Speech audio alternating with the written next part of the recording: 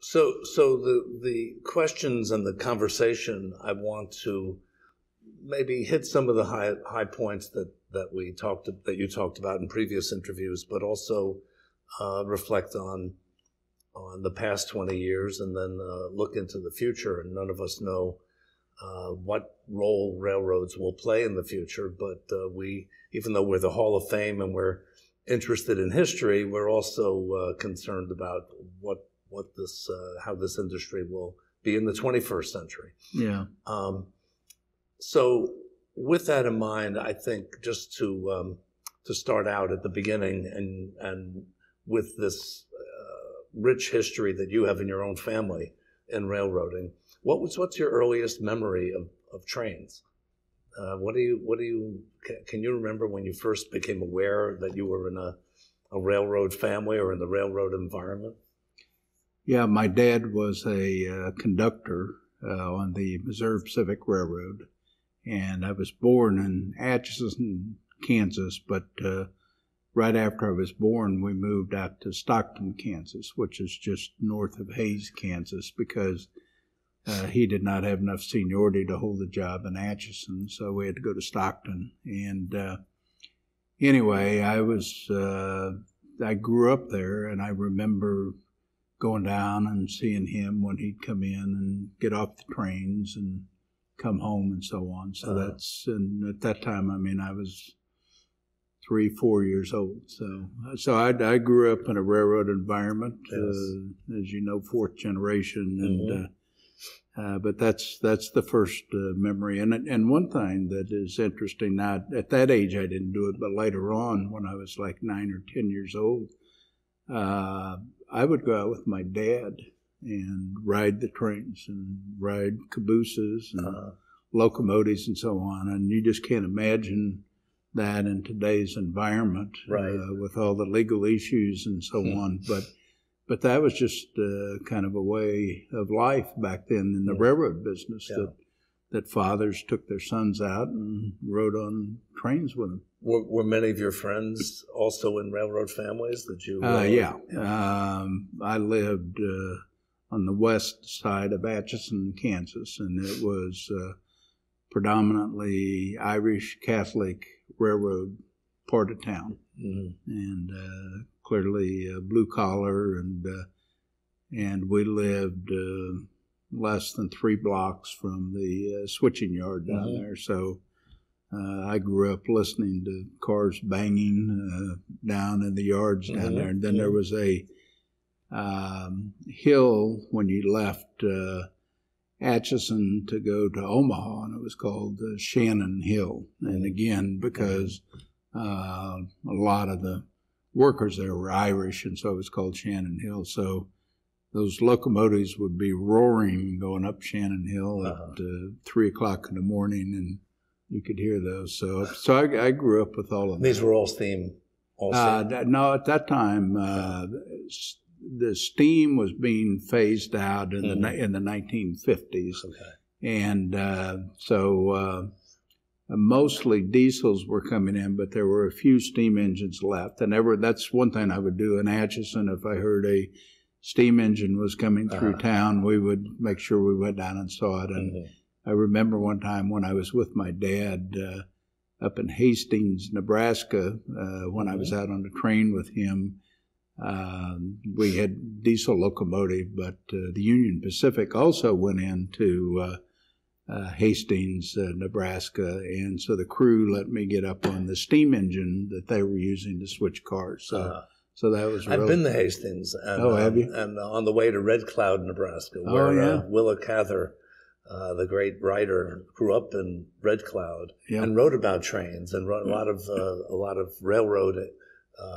railroading figures into her novels. So Hastings is a well-known because of her writing. I think at that time I was probably 10 or 11 years old.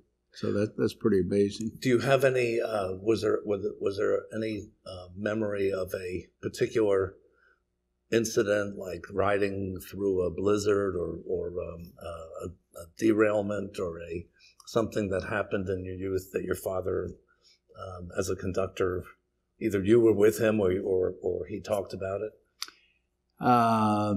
No, I wasn't with him when something like that happened, but the one thing I heard about all of my life is when he got promoted from brakeman to conductor, the first trip that he made between Atchison and Concordia, Kansas, the train derailed. Yeah, and that was his very first trip as a conductor. And and it was a track defect. It wasn't anything that the crew did. And but anyway, I heard about that constantly. And there were times that I remember that he was supposed to be home at a certain time, and they'd get caught in snowstorms and things like that. So some kids grow up in an environment like that, and what's in their mind is, I can't wait to get out of this small town, or this is not for me. But you didn't. You seemed like you were going to be a railroad person, right? Was there ever any doubt that this was going to be your calling? You know, I've always loved the railroad business, and again, you know, growing up in a railroad family, I mean, that's virtually all I knew about and all I heard when I grew up. And in fact, there in Atchison, right on the corner, we had a house, and right next to us was my dad's first cousin, Thomas Sullivan, and he was a conductor, and we actually called him Uncle Tommy. And every Saturday morning, all the local railroaders from around there would come over, and they would talk about the railroad business. And mostly they talked about how terrible the management was. But so anyway, I would go over there, and I'd sit there and I would listen to that. And so anyway, I really wanted to go into the railroad business, and my dad did not want me to go into the railroad business. He told me that you need to go to college, you need to get a job doing something besides the railroad business. He said, literally, his quote was, "It's a dog's life." And what he was talking about is, you know, they were on call 24 hours a day if you were on the extra board and so on. And then again, like I say, you know, he had over 20 years seniority, and he couldn't even hold the job in Atchison, and that's why we were in Stockton, then he came back to Atchison, then he ended up in Concordia, Kansas, because of the seniority. Of course, the railroad business back in the 1950s and 1960s wasn't doing all that great. Right. And so he didn't really want me to go to work in the railroad business, but I was determined that I wanted to do it, and I just stayed after him. And when I was getting ready to turn 19, he finally took me down and talked to the local superintendent there, and it was Ab Reese Sr. And his son, later on, Ab Reese Jr., ended up working for me at Santa Fe, and then also Kansas City Southern. But he saw to it that I got to go to work that summer. And what my dad was worried about is that I was going to make a lot of money, which I did, because you worked 16 hours a day. I mean, literally, I would work either 16 hours straight or 8 on, 8 off, 8 on, 8 off, virtually almost all the summer, and did make a significant amount of money. And he was worried that I was going to make a lot of money and decide, boy, I didn't want to go back to college. But so anyway, I started on my 19th birthday. As a brakeman? Or as a switchman and a brakeman. And so I was a switchman there in Atchison, and then from Atchison to Concordia, it was 150 miles by rail. And you had all these grain elevators all along there, and sometimes you'd go out as a brakeman and you'd stop, and maybe switch 14, 15, 16 different elevators along the way. And you would spot empties going out, and then you would pick up loaded grain coming back, and literally every trip took 16 hours. And that was not messing around. You'd stop and take 20 minutes to go to lunch, and that was it. Well, that kind of experience, given what you went on to do, did that shape you in any way or help define how you approached management later on? I mean, having been literally from the ground up, which is unusual. Yeah, very much so. And incidentally, Mr. Reese, just to kind of tell the story here, my dad dropped me off at school in September, and he said, "Now I want you to promise me that you're going to go to college, because, and I said, "Yeah, Dad, I'm going to finish college." And literally about 5 weeks later, I get a call while I'm in class at Kansas State in Manhattan, and my dad died. So anyway, so I went home, and my grandmother had raised me because my mother died when I was 6 years old, just turned 6, and she died then 2 weeks later. So I was on my own. So what did I do? I immediately quit school, and I worked. They were moving a lot of corn during the winter, that winter. So Mr. Reese told me that, he said, "You have a job until the next semester, and then I will see to it that you work every summer. And then when you graduate from college, I will recommend you to go through the Missouri Pacific Management Training Program. But you have a job till the next semester, and you are going back to work." So he really influenced my life, and so made me go back to school. Yeah, I think that these people who turn up in our lives at key moments are so interesting, especially when you went through such a emotional time, losing your father and grandmother in the same period. So he must have been a really influential. He was a railroad guy, but he was more of a mentor to you. Yeah, he really was. And one of the things you asked the question, and incidentally, the next summer, the first summer, there was not that much grain moving. So actually, I ended up working on the track gang. And I was a track laborer, and I remember I played football in high school and college. So I thought, well, I'm a pretty tough guy. Go out there. I remember I went to work. By the time I got off at 4:00 in the afternoon, I was in bed and did not get up until the next morning working on a track gang. I saw how hard those guys work. So it really did influence me tremendously, coming from the ground up and knowing everything that was done. And in fact, when I was a first-line supervisor with a lot of these folks, particularly in train service, they might try and tell me some story that this happened or that happened. And I said, "Hey, forget about that. I've been there, done that." So there's nothing that I haven't done that you've done, so I know all about it. So and anyway, they actually ended up respecting that. Sure. Yeah, and you had actually been there. Yeah. And knew firsthand what they would, and that gave you empathy, but also gave you a little chance to have a reality check, I guess. Right. Was it more dangerous in those days, in those jobs, than it is today? Yeah. Did you witness any?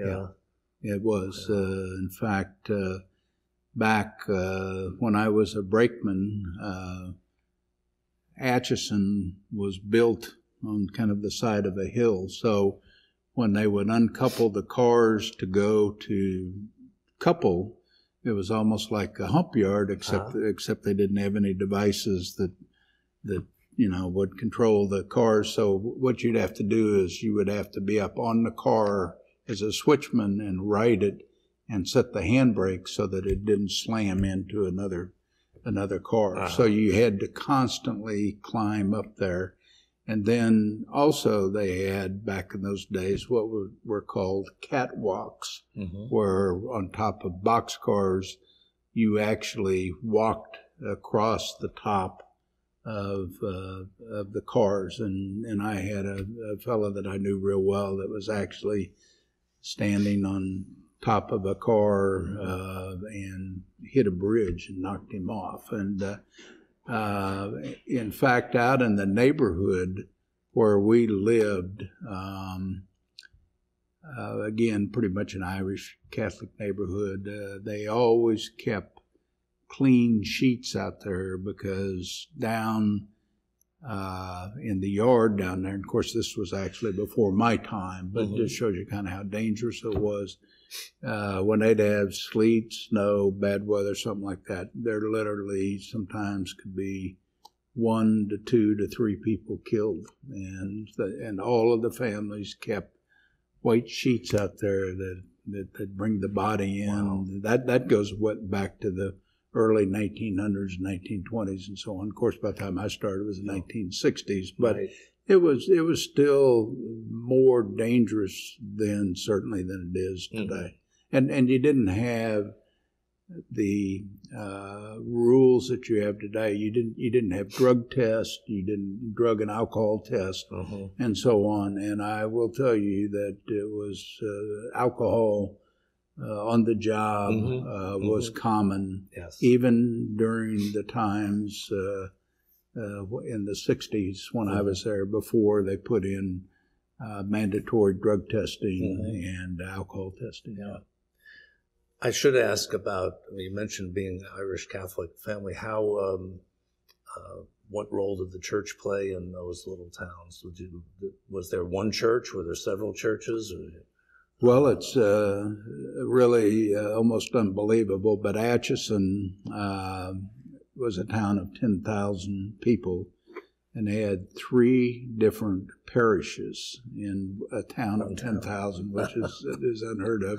Wow. St. Benedict, St. Joseph, and Sacred Heart. And on the west side of town where we were, that was Sacred Heart. And then they also had St. Benedict's College, an all-boys Catholic college. Then they had Mount St. Scholastica Catholic college for ladies. And then they had an all-boys Catholic high school, Moore Hill, and an all-girls Catholic school, Mount St. Scholastic Academy. So very much a Catholic community, particularly, over on the west side of town.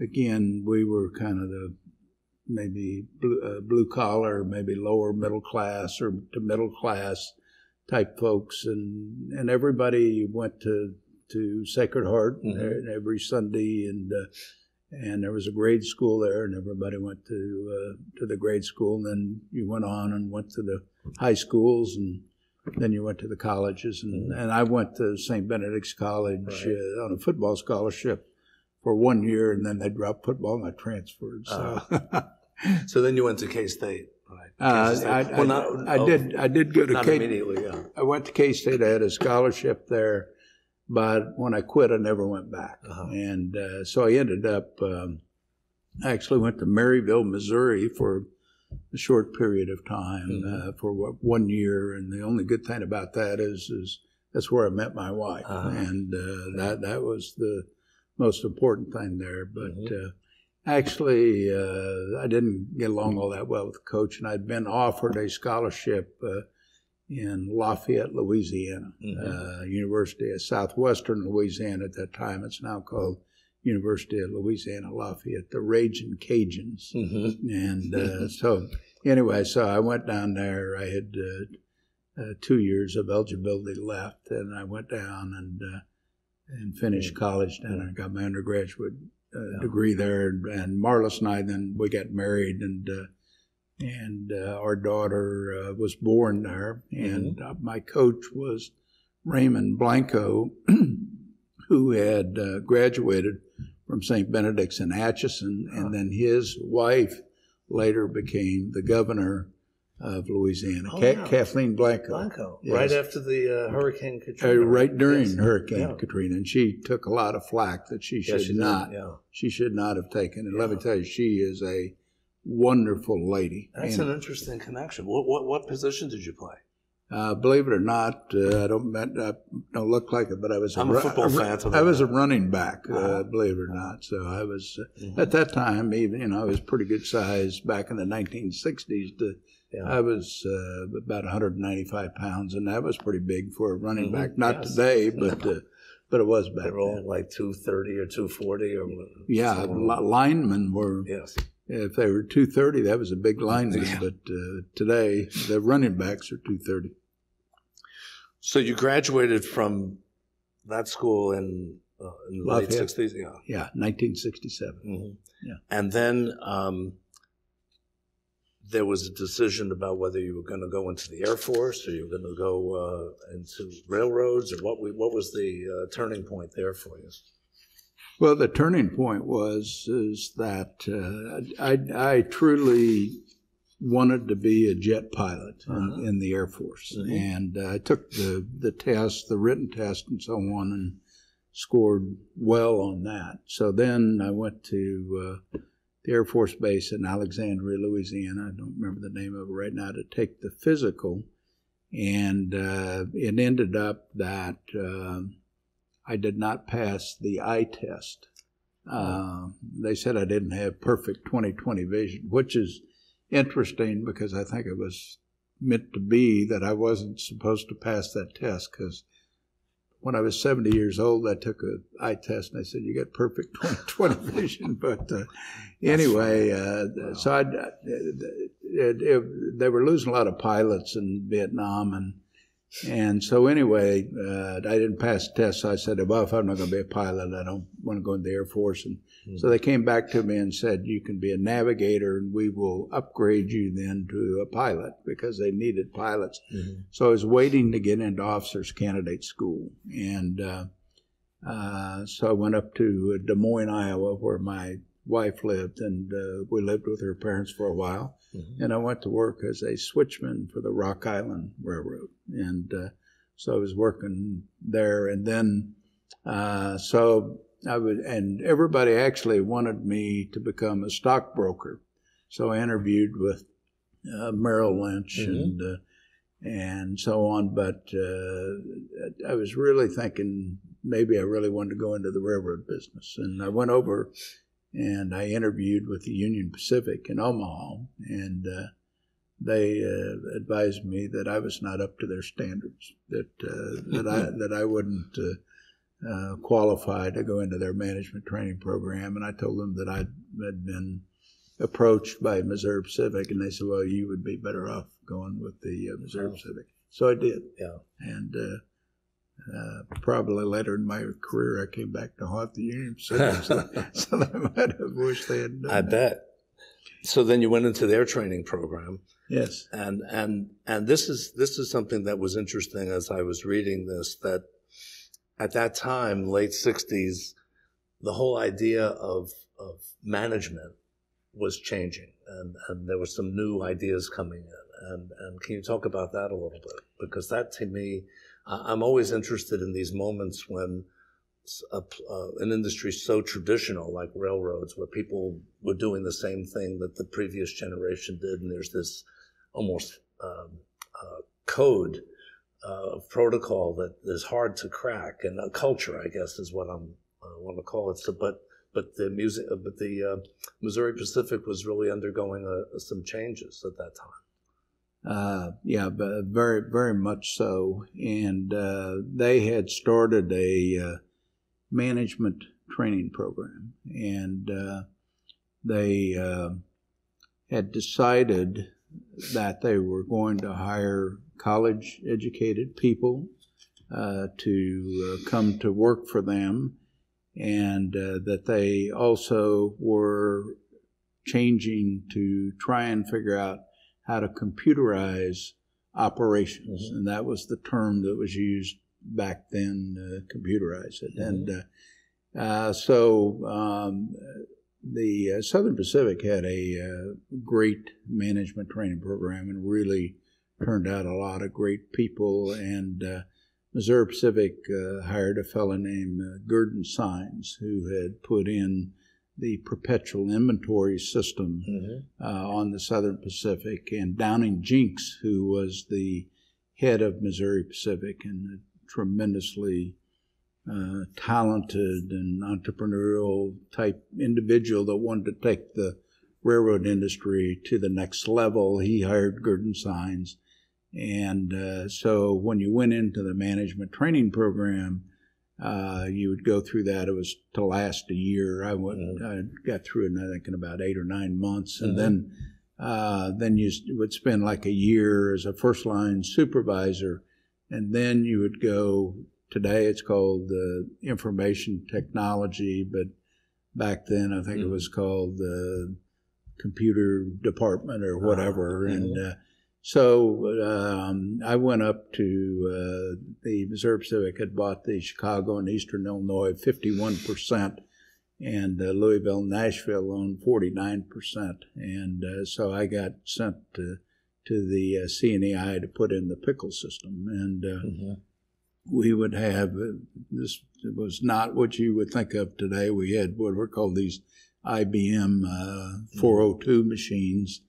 Punch cards. And then you had punch cards on there, and every card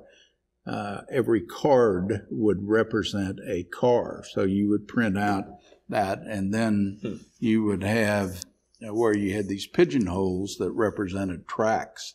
So the yard master would then mark up where all the cars were going. So then there would be somebody over there that would take the cards and put them in the different pigeonholes, and that's how you kept track of it. And that's how it all got started. And so my job was to implement the perpetual inventory system, the pickle system, as it's called, up in Chicago. And then were you living in Chicago then? We did, yeah. We lived in Riverdale, down the south side, kind of a tough side of town. And they kept trying to recruit me to be a manager up there, and I wanted to get out of Chicago because of the cost of living and all of the stuff that was going on up there. But this is the late 60s. This by then was when I went up there was 1969, and so then in 1970 I got a call, and they advised me that I was the night train master. In charge of operations from South Chicago into Canal Street in Chicago through not too nice of areas. And we had at that time 27 different interchange points where we interchanged with other railroads. And so I was out at night all the time, and my poor wife was at home with her daughter, and it was quite an experience. And I was there right after the riots that took place, the Democratic National Convention that carried on for another 2 years. And I mean, I literally would go, the tracks we operated over, which were the CWI, Chicago and Western Indiana, down to Canal Street. I mean, the high-rise apartments would be, they would be on fire. And in fact, our crew radioed in one time when a policeman got killed that they saw it happen right there. And then when I was working, we had gangs that were robbing our trains, and they would bomb the trains every night with Molotov cocktails. And they told us to stop the trains so they could rob them. Sounds like the old Wild West or something. I'll tell you, it was close to it. And that's the reason that I ended up leaving Missouri Pacific. And that's how I ended up going to the Santa Fe. I just want to, before we get onto Santa Fe, I wanted to ask about this pickle system and this whole idea of introducing new ways of managing. How much, it sounds like this was a perfect time for you as a young man to embrace this kind of change, but was there much resistance within the older management to the computer or to doing things in a new way? Yeah, and not only resistance to the computer side of it, but also resistance to hiring college-educated people to come in to help run the railroad business. And that was just not something prior to the 60s that you saw very much of, having college-educated people in the rail industry. And again, Missouri Pacific had a tremendous management training program. And if you look around afterwards of some of the people that went on to run the nation's railroads, the majority of them went through the Missouri Pacific Management Training Program, and the majority of them came from Kansas. For example? Dick Davidson, Matt Rose worked as a switchman in Atchison, Kansas, and then he went through the Missouri Pacific Training Program. But Art Schoner, let's see, and later on, John McPherson became president. He was from Kansas, but he didn't go through the Missouri Pacific program, but he did go through the Santa Fe Management Training Program. And at these training programs, what was the emphasis on? More efficient use of resources, or labor relations, or what did they? They wanted you to learn a little bit about every department, and my wife and I lived in the suburb of St. Louis, Fenton, Missouri, and unfortunately, I had to leave about every Sunday afternoon and did not get home until Friday night. And so I was on the road most of the time. So like the first assignment I had was to come here to Kansas City and to work with the marketing and sales people. And I spent 6 weeks here. And then I went to the mechanical department and spent time down in Little Rock, Arkansas. And then I would go out on the track with the engineering people. And then I spent time in St. Louis with the human resources people and the accounting people. They wanted you to not necessarily learn everything of exactly how to do it, but at least to make the connections with people within the company that were in these different departments. So when you went out and became a manager, you would know about every department, and it was just a fantastic training program. So you in effect, not only did you break in at a time when this management was becoming important, but from your own family history, you were the first to go not only to college, but to be in management. Were you aware of that at the time, or was your family aware? And it, of course, by this time, you traded your little brakeman's cap for a coat and tie, and that's right. And back then, when I in Missouri Pacific, you were also required to wear a hat. And in fact, when I went up to Chicago, sometimes when I would go down town, and I'd be standing there, and I'd have that hat on, and people would think I was a detective. I'd came up and I'd say, "Sir, I want to report to you this." But that was. It was very much different. I mean, none of our family had ever been in management. We, pretty much the union, and of course, that was during the time, the 20s, 30s, 40s, and so on. But then Tom Sullivan, who was also kind of a mentor for me, he recognized the changes that were going on within the rail industry, and he was very proud that I was in management. And he even told me, he said, as things do, he said, the pendulum has swung. At one time, I was over here, management was totally mistreating, the employees and so on, and that's how unions got started. And he said, now it's over here, to where the unions are too powerful. And I mean, this was a union guy, our whole family was, but he understood that and was very supportive of me and management, and gave me tremendous amount of advice. And the one piece of advice he gave me that I never forgot, he said, and he called me Mick. Everybody, if you go back to my hometown, everybody calls me Mick instead of Mike. And he said, Mick, he said, one thing you need to understand, you are a railroad, and you better take care of that road. And so that's one thing I always remembered. You better maintain the track. And over the years, I saw where people would neglect the track and let it go down and so on, and it cost you 3 times as much to bring it back up to the proper standard, that as opposed if you would have just kept maintaining it the way it should be. Such an obvious thing, but still so important, you know. But I wish we had.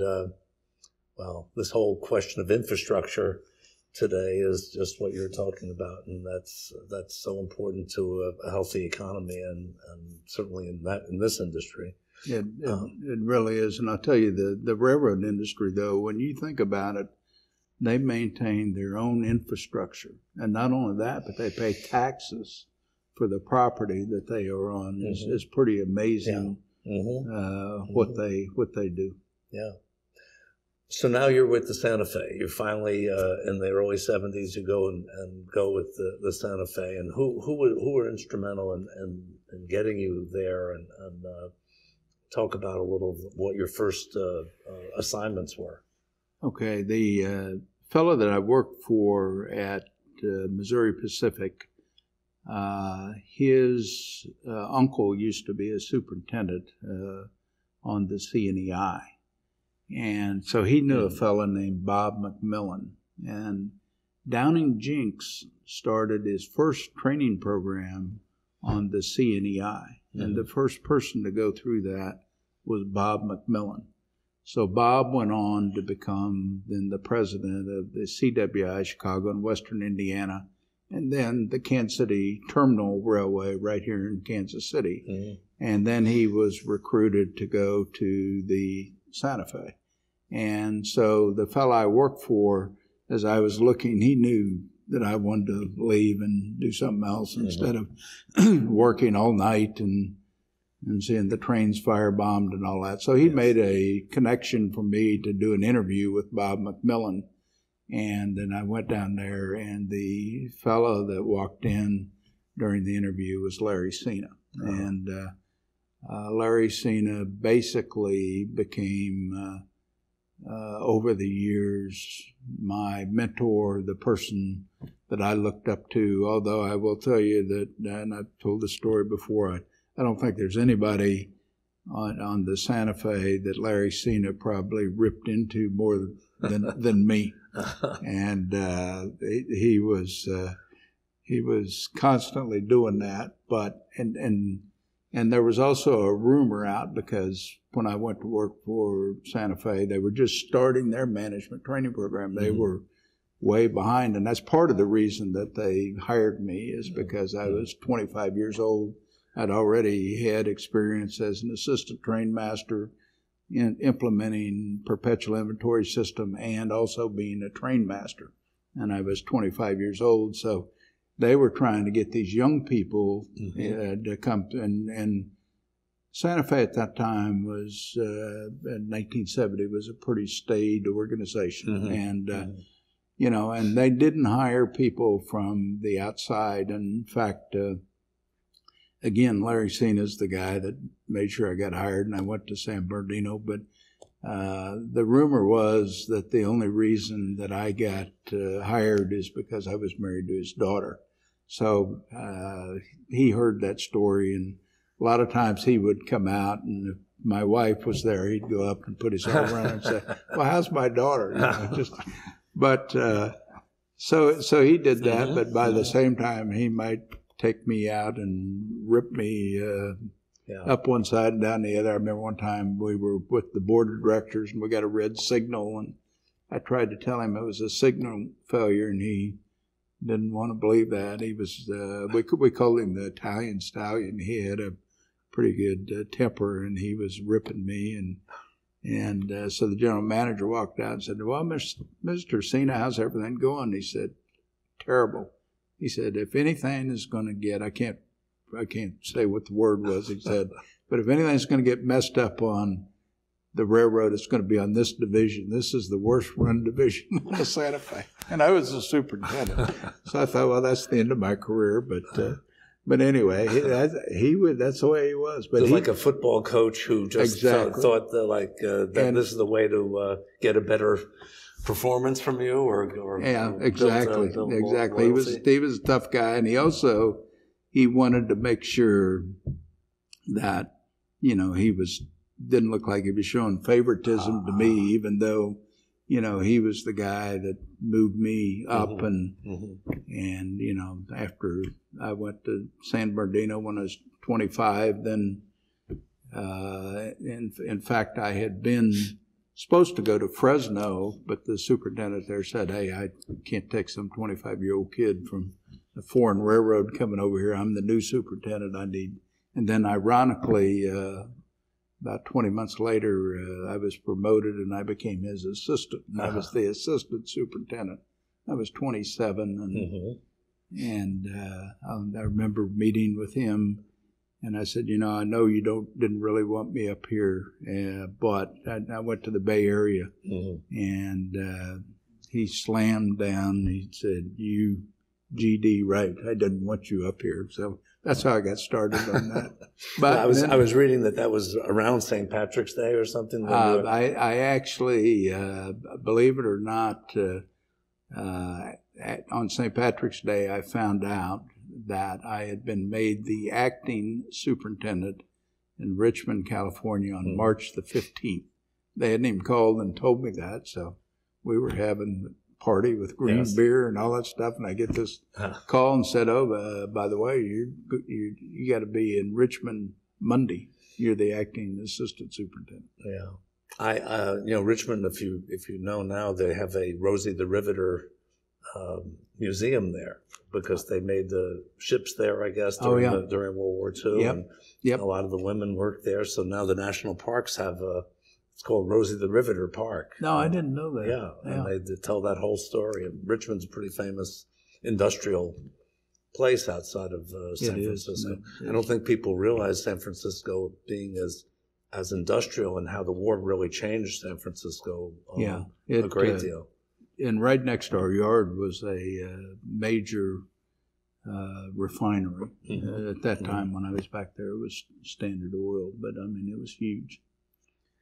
I was just reading about that you were at that time. Well, no, I guess this is when you went back to Emporia, Kansas, as a superintendent. And right at that time, you were dealing with derailments. Was that a common problem or a constant problem? Why was that happening at that time? Well, back at that time, again, the Santa Fe was much differently operated than Missouri Pacific. I mean, Missouri Pacific was a very tight-run organization. Of course, Santa Fe was long haul, and the three top railroads in the country at that time were Union Pacific, Santa Fe, and Southern Pacific because of the long distance hauls and so on. But again, they were extremely kind of a staid organization. But they let the general managers run their regions almost independently, which was certainly not the case in Missouri Pacific. I mean, they had an operations control center like everybody does now, and they made a lot of the decisions across the railroad. But general managers, so you had the coastlines, which was out on the West Coast, and that's where I started out. Yes. Then you had the western lines that was in Amarillo, and then you had the eastern lines that was headquartered in Topeka. So the coastlines was basically gold-plated. I mean, you talk about high speed. We had a general manager that, I mean, he wanted, we ran those Super C trains 79 miles an hour, and if he was on the rear of that train in the business car, and it was going 1 mile an hour less than 79. You get on the radio and tell them, you get this up to 79 miles an hour. I mean, so it was gold-plated. So then I go back to Emporia, and you had a totally different general manager that was determined that he was going to make his reputation by saving money. So what did he do? Really cut back and deferred the maintenance. Mm-hmm. So literally mm-hmm. the first 6 months that I went back as superintendent, that I did nothing but go to derailments. And I told this story before, mm-hmm. but it was on July the 5th that Amtrak derailed out there, and I had to go to that derailment, and it was a track condition at a switch. Mm-hmm. And that was one of the lowest points in my life. You know, here I am. I just turned 30 in June, and so I go to this derailment on July the 5th, and I'm pulling people out of the cars, and it was a very tough situation. Was anybody killed? Pardon? Were there any deaths or injuries or what? Actually, 2 people passed away, but it was not actually from injuries that were from the train derailment. They actually had heart attacks. I see. But yeah. I'm sure that the derailment had something to do with it. After these incidents occurred, your mandate, I guess, or your priority was to, as you said earlier, fix the road and make sure the road was safe and efficient. So that was your next big challenge, I guess. Yeah, and they, you know, and I'll tell you, they were going to there was talk about getting rid of me as the superintendent. You know, and they're saying, you know, this guy's, because the next youngest superintendent to me when I was 29 was 40 years old. I was the next youngest, and he was the only 40-year-old, and all the rest were in their 50s and 60s. And you were 30. I was 29 when I became the superintendent, and anyway, you know, in fact, this one assistant general manager that I worked for, he didn't like me all that well. In fact, he had been in Los Angeles running the LA terminal when I was train master at San Bernardino, and he didn't much like me. And then he became my boss. But anyway, so there was some question about whether they were going to move me because they were saying, you know, this guy doesn't know how to run the division and so on. Larry Cena stepped in and said, no, we're not moving him. We're moving the assistant general manager, his boss, to the other end of the Grand Division and bringing this new guy in. And we're going to see to it that this guy gets the money to do this. And it was, the track was actually in horrible condition. And I let him know, you know, that was before Mr. Cena. But one of his representatives came down. They wanted to fire the division engineer and blame him for it. And I said, you know, it's not his fault. It was done at a much higher level. And incidentally, in Chicago, you approved all this. So it's not his fault. It's your fault. So it's a wonder I didn't get fired. But at that point in time, I was, 30 years old. Well, you were accountable. And I think accountability is part of being a manager, you know, and I think sometimes the tendency is let's kill the messenger, but you were the messenger who said, you know, we're not going to be in business no matter who the superintendent is. What was the path? And I was just reading this 1989 this is going to be the 30th anniversary this year of your becoming president, I guess, of the Santa Fe. Right. So what's the path from 1974 to 1989, those 15 years? What was that path that got you to that point? You were the youngest person ever appointed to. Well, I was... at least in the 20th century, yeah. I was in Emporia for 4 years, and then they moved me down to Temple, Texas. That was on the western region.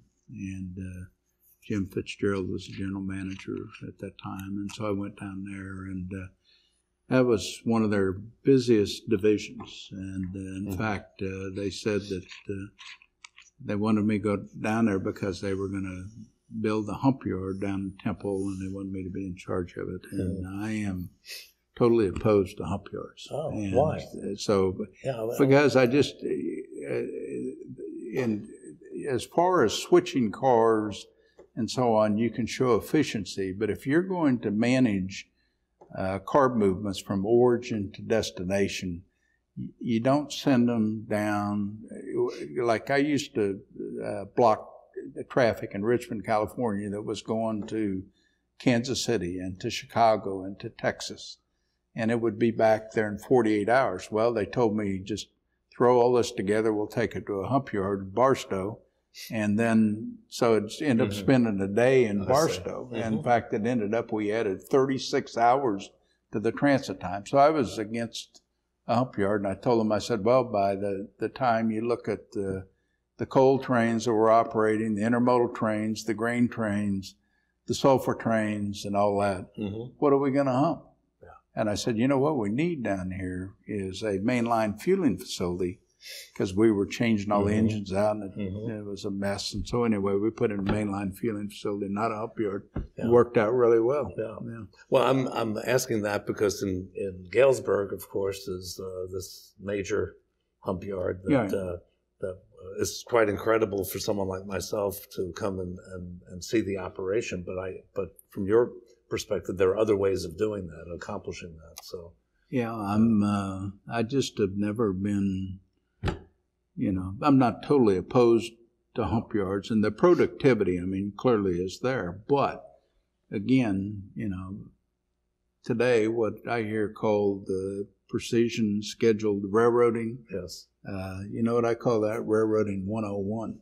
And back in the days of Missouri Pacific, that's what you were taught, that you minimized the time that a car got from origin to destination, not only to be able to increase the transit time, but also to reduce the cost.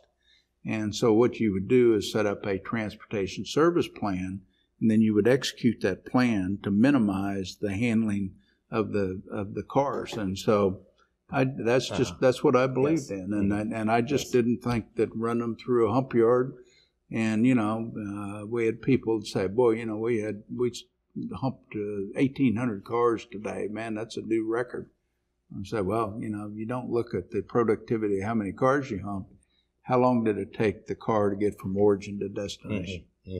So that was your metric, I think. That's what I believed in. And I still, there was a fellow that worked for me at Santa Fe named Don Gill, who ended up being at Fort Madison and then came up and was our transportation guy. And he and I both refer to this concept as railroading 101. So June 1989, you become president. What was in your mind at that time that what you wanted to accomplish? Major goals. That sounds like the question Rob Krebs asked me when I was named president. But just for the record, we had gone through a takeover attempt in '86, and the railroad was struggling. And the Reichman brothers and Sam Zell came in 1988, and they brought McKinsey in, and then the John Swartz, who was president of the railroad at that time, decided to step down. And so there was a search for a new president, and there were 5 inside candidates, and I was not one of the 5 inside candidates, but I was the vice president of operations and worked very closely with McKinsey. And they went to Rob Krebs and said, because one of the fellows dropped out, the insiders, he had been the head of the oil company that was one of the subsidiaries of Santa Fe Industries.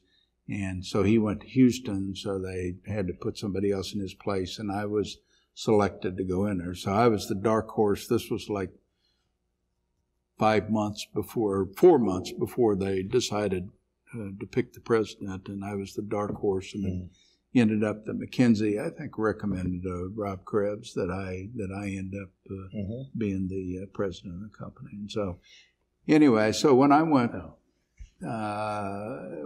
the one thing I felt that the whole industry had failed in doing was dealing with the labor issues. We had been, the Staggers Act deregulated the rail industry, which saved the rail industry. There is no question about that. But through the 80s, the railroads did not really cut the cost the way that they should. And so, in the old scheme, when it was regulated, the game was that you'd go to the Interstate Commerce Commission and ask for X number of percentage increase and rates and so on, knowing that you were not going to get that. But then, so you'd get what you asked for, and then you passed it on to the unions. So, so it was kind of the game they played. And all of a sudden, in a deregulated environment, we went through most of the 1980s, and the industry did not really deal with some of the labor issues. We did get rid of cabooses, which I spent a lot of time testifying that we didn't need cabooses anymore. And being a former brakeman, I testified in New Mexico, Texas, and all over, and so on. But anyway, so when I came in, one of the things that I wanted to do was to reduce the crews and change the work rules. And that was one of the things that I told Rob that I wanted to do. Plus, we wanted to get rid of a bunch of branch lines and short line that, and we wanted to change the way that we did intermodal to where it was more focused on profit and so on. Sure. Had a lot of objectives, but really the number one objective I had was we had to do something about the labor unions and changing the work rules. And Rob's reaction to that was, hey, you need to focus on something else. I've been trying to reduce crews and so on for 25 years. The industry has, and they haven't been able to do anything. But I told him, I said, I've actually been meeting for quite some time with labor unions and so on. And we actually had a couple of labor unions that the employees got rid of the union, and that was the yard masters and then the police, the special agents. So we treated people well, and we had that reputation. And so I said, I'm going to focus on this. And I made a joke about it. I said, I'm going to go all over the railroad and talk to people. And if I have to stand on the corner of Winslow, Arizona, to tell these people we've got to change the work rules and change the size of the crews and extend the crew districts and so on, I'm going to do that. And so, in fact, I did go to Winslow, Arizona, and I went to Needles, California when it was 118. I was in Chillicothe, Illinois, and was not very well accepted and so on. But we dropped out of the national negotiations in the industry, and that's when I kind of got the reputation of being a maverick within the industry. They were not happy with me, but we established the work rule concept and also the reduction in crew sizes that changed the entire industry. So if you look at the rail industry from the end of the 1980s up through the 1990s, and you look at the total number of people that were in the industry, say back 1989, 1990, because we actually entered into this in 1990, but and then the whole industry got into it at the beginning of 1991. There was going to be a nationwide strike, but the Congress stopped that. But anyway, so the productivity, you went from, there were like 1 million people in the rail industry to within 10 years, it was down to 250,000. Mm-hmm. And then you look at the productivity, and, you know, it was about, you know, 160 or 70% of what it was when you had all those other people. Yeah. So that's what the industry had to deal with. I mean, you did not need firemen on locomotives that hadn't shoveled coal for 50 years.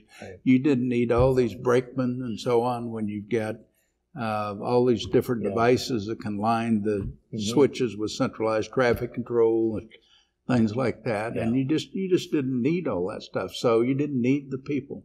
And so that, I think that was the biggest change in the industry. So, I mean, you make it sound, I know it wasn't easy, but were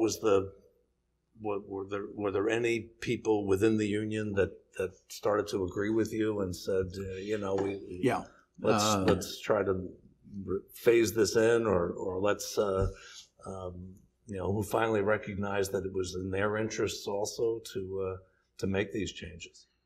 Well, I'll tell you what, when I went out and I had all these town hall meetings and I talked to these people, and there were union representatives that showed up there all the time, and but what I would tell them is, if we don't change what we're doing right now with the crew sizes, the crew districts, I mean, you know, a day's pay was 100 miles. That's an average of 12.5 miles an hour. That was established back, you know, in the early 1900s, when that's about what a train averaged. And I said, you know, if we don't change, the Santa Fe is going to be gone.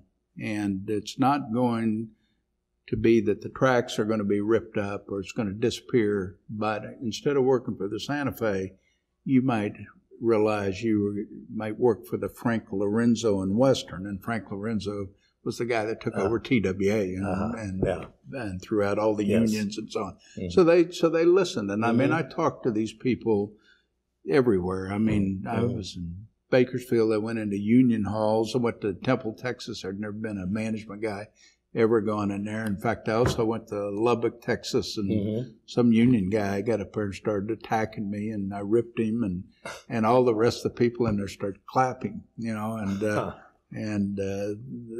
but I told them the way it was going to be. So anyway, believe it or not, the ones that were most amenable to doing this was out on the coastlines, and then the western lines was pretty amicable as well. The eastern lines that fell out of Kansas City was not so much, but the majority of people were willing to vote for it. So anyway, we made the change at Santa Fe that then set the precedent for the entire industry. So that was one of the biggest objectives I had, and also reducing cost and improving service.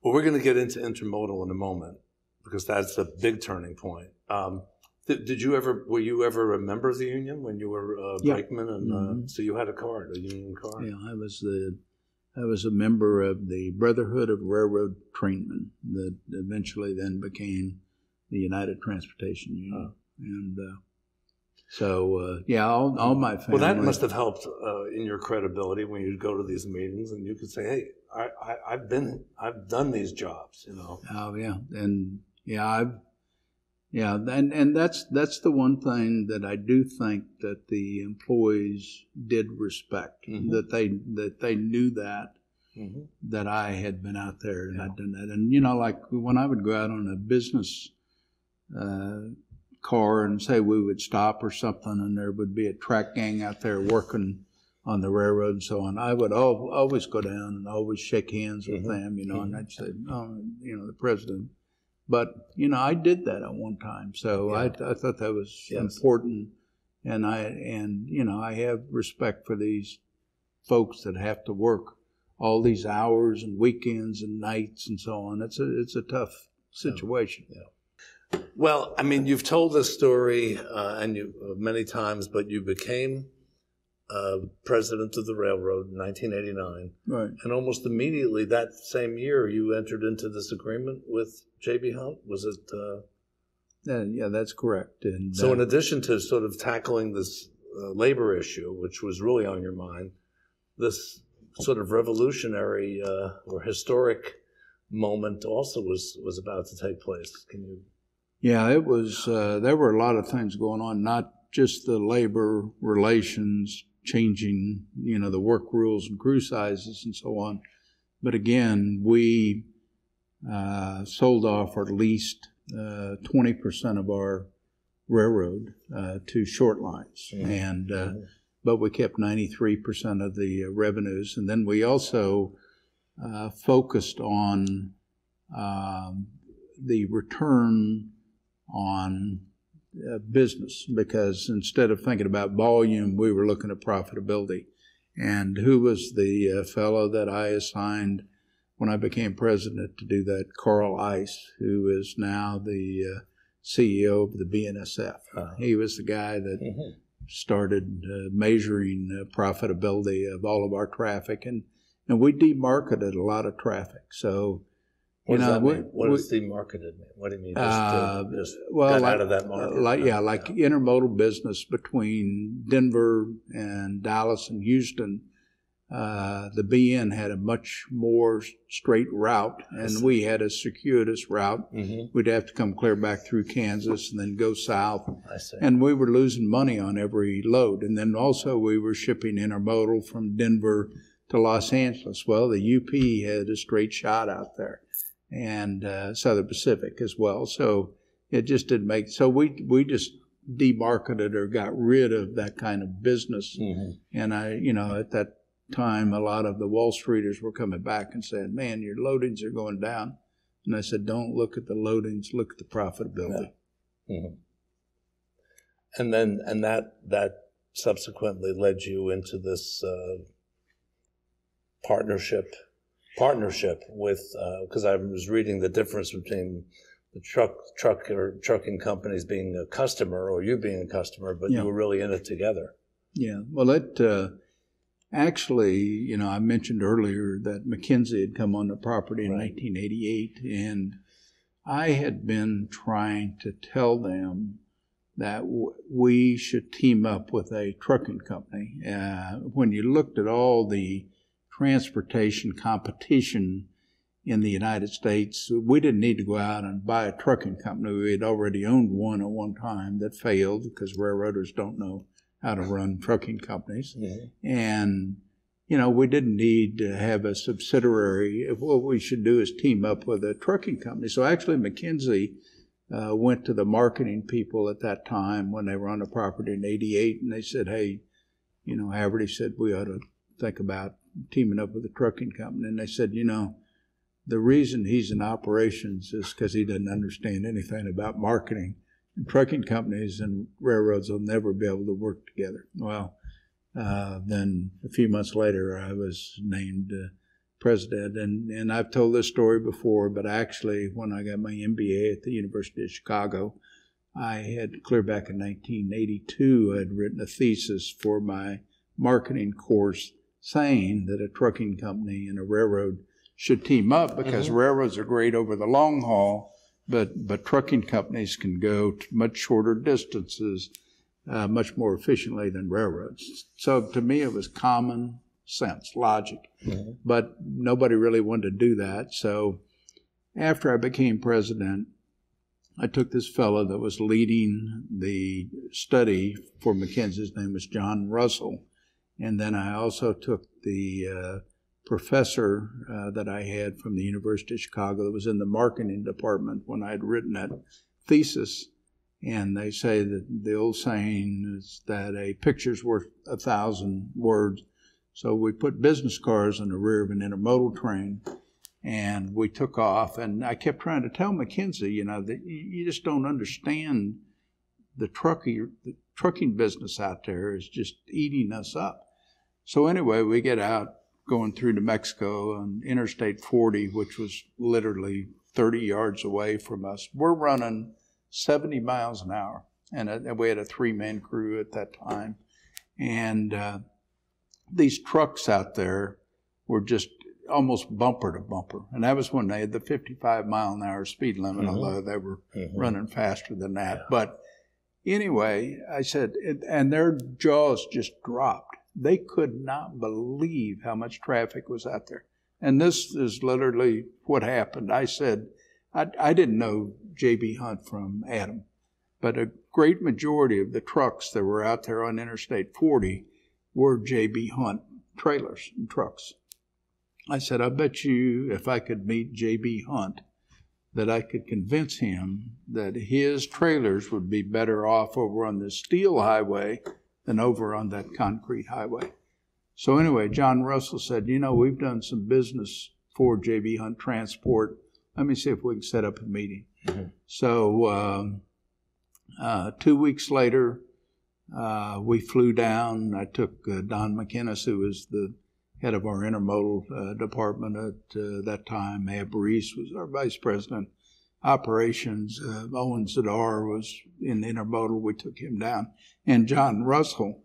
And we then decided that we were going to try and tell them the story of why they should do business with us. Mm-hmm. Sure. And this is in what, the fall of '89 or the? This was in. I took them out in October of 1989. Okay. And then 2 weeks later, it was right around the first part of October, and so then 2 weeks later they set up a meeting, and we were not supposed to actually meet with J.B. We were going to meet with Kirk Thompson, who was the president of J.B. Hunt Transport, and Paul Burgent, who was the head of their marketing department, also their legal department. Mm-hmm. So anyway, we went down there and we went to Lowell, Arkansas, and walked into his office. That's where it used to be. It's in Rogers now. But and here's this guy standing there in his cowboy hat, cowboy boots, and he says, "Hey, I'm J.B. Hunt." I said, "I'm Mike Haverty." And anyway, we went into the meeting, and we really hit it off. And every railroad in the United States had been to see him and wanted J.B. Hunt Transport to be a customer. And he said, "I don't want to be a customer." He said, "If we're going to do something, it's got to be a partnership." And I said, "You know what? I think we can do that." So he was going to come up to American Trucking Association, ATA meeting 2 weeks later. And he was staying at the Conrad Hilton right down the street from Santa Fe headquarters. And so I invited him up to take a train trip. And I went out to Corwith Yard and made sure everybody cleaned everything up because he liked everything nice and clean. And his drivers wore uniforms like UPS and so on, and they washed the trucks. And so anyway, we had everything gleaming, and we had the war bonnet locomotives on this intermodal train we were getting ready to take off on. And then at the rear we had some cars on the rear, and then we put one of his trailers right in front of a business car so we could stand out on the deck there and watch that. And that trailer, how it rode. And so anyway, we take off out of Corwith, and Interstate 55 is totally backed up, bumper to bumper, and we're going 70 miles an hour and so on.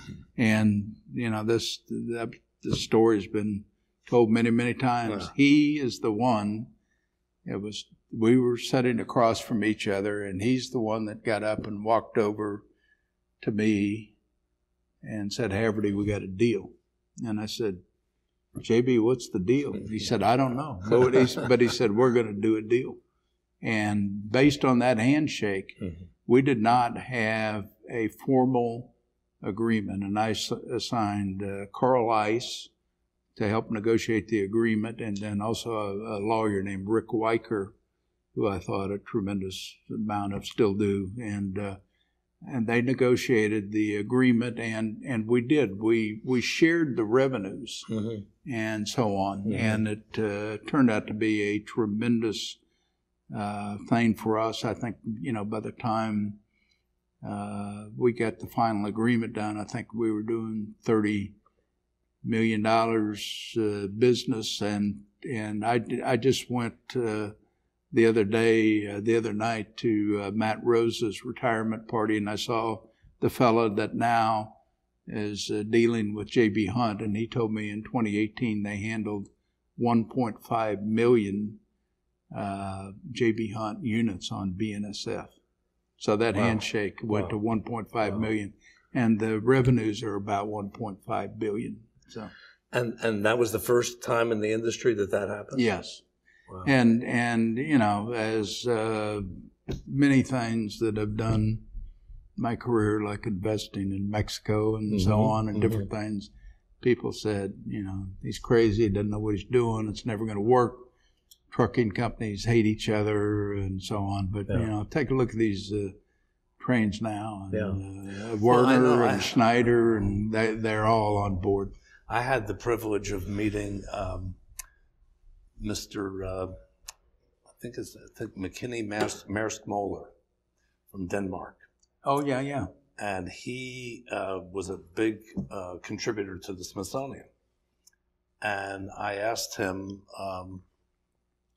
why he gave several $1 million to the Smithsonian for our Maritime History Hall. And he said, well, during World War II, I was exiled from my country, and I ran my company out of New York, and I wanted to give something to America. But Maersk has quite an intermodal operation.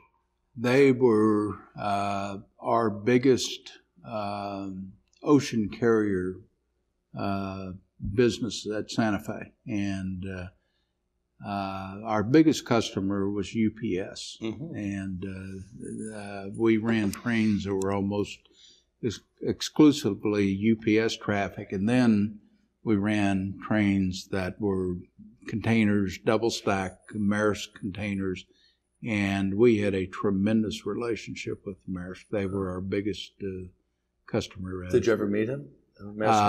You know, I actually I did meet him, and you know, the ironic thing is that his wife is from here in Missouri. I didn't know that. Yeah, exactly. It out on now I can't think of the town right now, but on our line that runs between here and East St. Louis, she was born out there, and in fact, we wanted to put a monument up there because, and I'd actually gone to Copenhagen, but he didn't. He was a guy very low key. Yeah, he gave us several $1 million, and he didn't want his name on the gallery. Yeah, exactly. That's the kind of person he was. And his staff told us, and you'll appreciate this, they didn't even know. He just went to the post office himself and mailed the check, and hadn't even told his staff that he was doing it. That would be typical. Yeah, that's why he ran quite his company. Quite an honor to meet him. I just thought you'd enjoy that. So, I mean, that really reveled that this handshake, which occurred were you stopped at Galesburg? You were just passing through? No, and the date was November 1st, 1989. Okay. And the train, it just was by total chance that it was going through Galesburg, and we were running from Chicago to Kansas City. And of course, that's a high-speed line there, yes. And he was extremely impressed. And as you saw on the video that we talked about that. Yes. Well, I'm not going to ask you to go back through that again, but I think that these are great stories. And again, in talking about turning points in the industry, this has got to be one of the big ones. The Staggers Act you mentioned earlier, which was 8-9 years before, but it still took that much time before the impact really was beginning to be felt, and the deregulation, the ability to work out. Could you have worked out a deal like that under the old rules? Would have never happened. Right. And I will also tell you that under the old regulated environment, I would have never been president of Santa Fe. Again, everything was a lot of politics and all that, and sure. And I was not been cut out of that mold, and so anyway, I would have never made it. I spoke out and said what I thought needed to be done, and we did it, and that was it. So you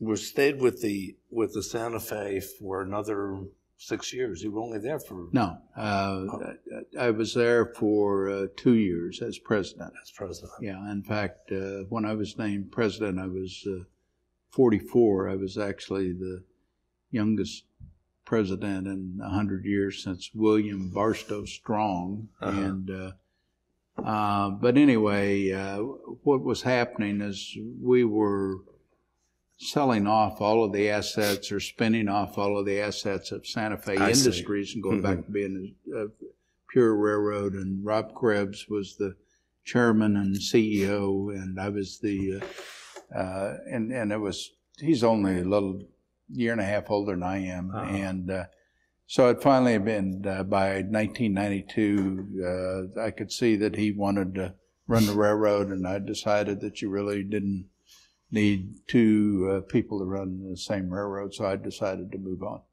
And you respected him, though? You thought, yes, and it was because of him that I became president. If it had not been for him, and I've told the Lexington group that, and I've said that before publicly, it was because of him that I became president. I mean, McKinsey recommended me, but he was the person that was making the decision. But 2 years is relatively short tenure, and then you stepped aside and we started your own. We turned that company upside down in 2 years. In 2 years between the used to have customers come and say, "Well, what are you going to do next?" I mean, but we didn't have all the service failures that you see with a lot of changes now. Mm-hmm. Did it take a personal effort, take a lot out of you with that many changes in 2 years? Extremely stressful. It was very stressful, and you will recall, that I actually had a couple of heart surgeries, and so anyway, so when I took off. And I left. I took a year off and just spent time with my family that I hadn't had an opportunity to do, and went to see my son play baseball. We took a family vacation to Hawaii, and then I formed my own company, and Haverty Corp. That looked at transportation investments, and but anyway, I took some time off. I was definitely worn out. Where were you living at that point? We lived in Naperville, Illinois. Illinois. So now we're moving up. Now we come to here, Kansas City. Right. Well, let's just talk for a little bit about your relationship with MyJack, because that happened during that time, didn't it? Yes. Really, my relationship with MyJack started back in about 1988, and there were some folks that, and again, MyJack was, they build the rubber-tired gantry cranes, and they were very much involved in intermodal. In fact, it was Larry Cena who used the very first crane that Jack Lanigan did, and really Santa Fe was ahead of the entire industry in intermodalism, but because of that.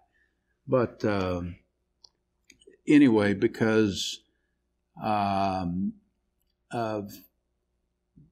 Mike Lanigan, he knew that I really liked Notre Dame football, and so he also heard rumors from people associated with intermodal at Santa Fe that were predicting that I was potentially going to be the president. Now, this was before I even thought I was ever going to be the president. So he started taking me to Notre Dame football games, and he engaged Johnny Latner to be kind of a salesperson for him, and I'd go to games with Johnny Latner and get to be personal friends with him. Great guy, fantastic guy. And so anyway, that's how I got to know the people at MyJack, and and that was another thing.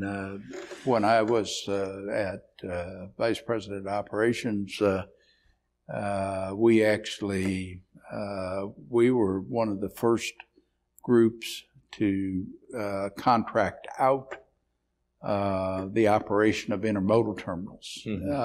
We did it out in south of Denver at a facility we had there. And, you know, the unions were not real happy about that. But that's how ITS got started, ran terminals and eventually became a huge company that did outsourcing for virtually all the railroads in North America of handling their intermodal business. So that's how we got to know each other. I see. So then when you formed your company, so when you left Santa Fe and took a year off, but then you renewed your relationship with them around that time? I never really did, you know, lose the relationship with them. I was always very close to the Lanigans. You know, we're almost, you know, like family. And so anyway, we kept a relationship. But I started this company up, Haverty Corp., and they actually became an investor in the company. And so we ended up, we invested in what was part of the old South Orient Railroad, ran through Texas down to the border of Mexico. And then they wanted me to go down and look at Argentina because they had invested in a port down there. And they wanted me to stop in Panama and look at the railroad there, which I did not want to do. But but I ended up doing that in March of 1994. And ultimately we set up a proposal for Haverty Corp. To run that operation, and MyJack would be an investor.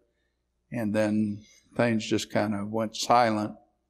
So then when I took over the job at Kansas City Southern in 1995, Mike Lanigan called me and said, you know, hey, what about Panama? And I said, hey, let's take the plan I wrote up with Haverty Corp. And instead of Haverty Corp and MyJack, it'll now be KCS and MyJack. And that's how we got invested in the Panama Canal Railway. Wow.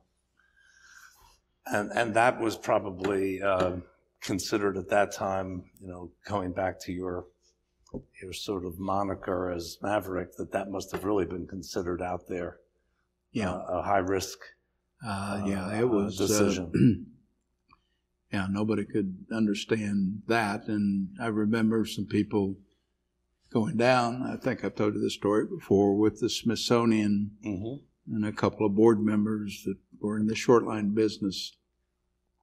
Well, I went by and looked at what we were doing with the track in Panama, putting in concrete ties, 136-pound welded rail to run at 70 miles an hour. And it's a 47-mile stretch across the Isthmus of Panama.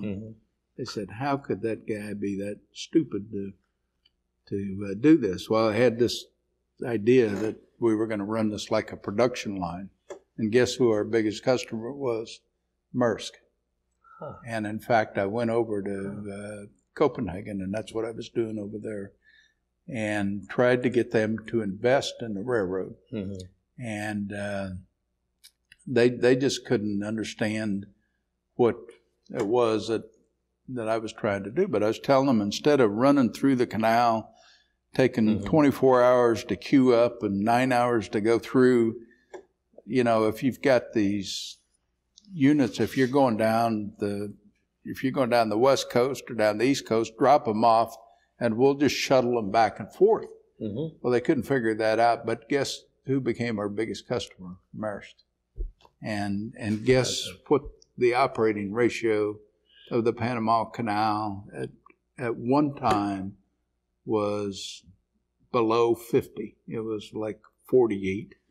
And it was unbelievable. 48 meaning?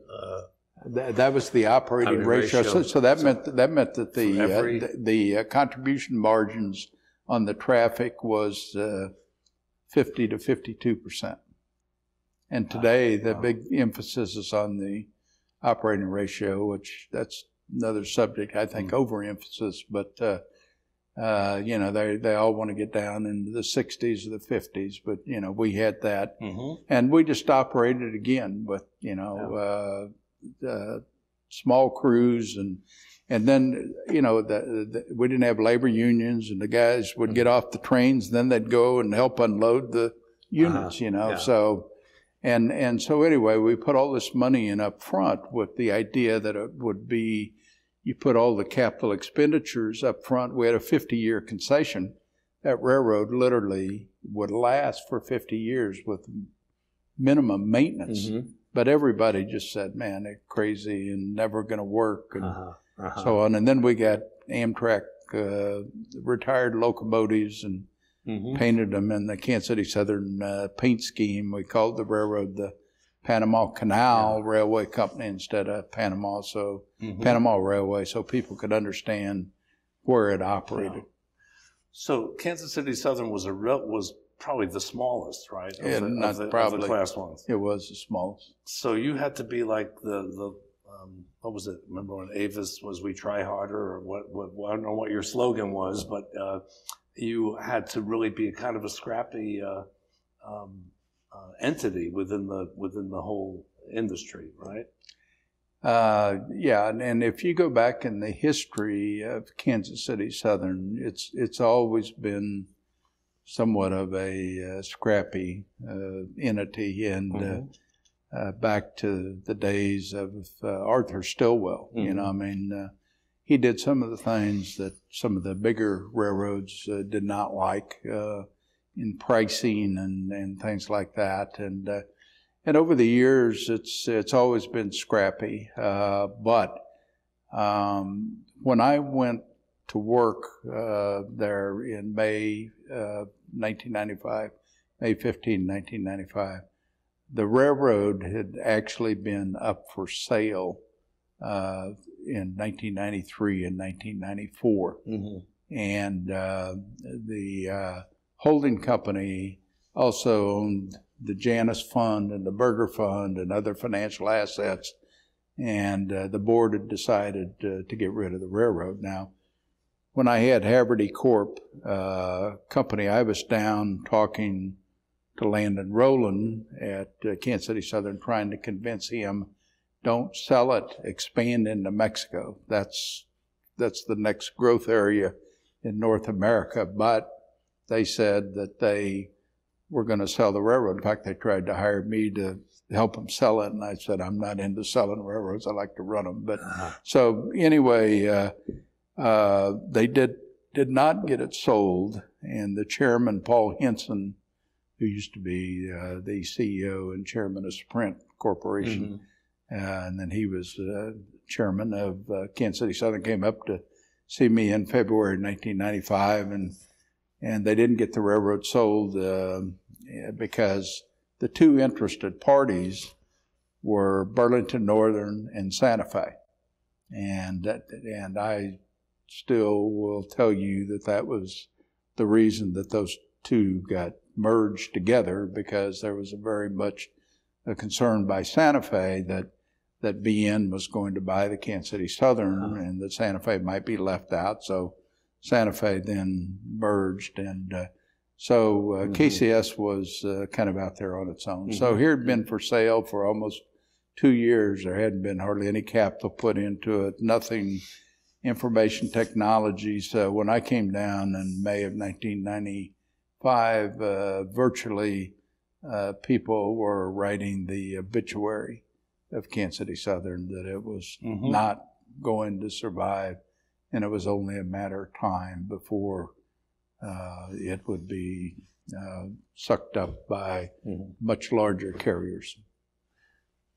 So what made you so interested in heading up a railroad that everybody was so pessimistic about?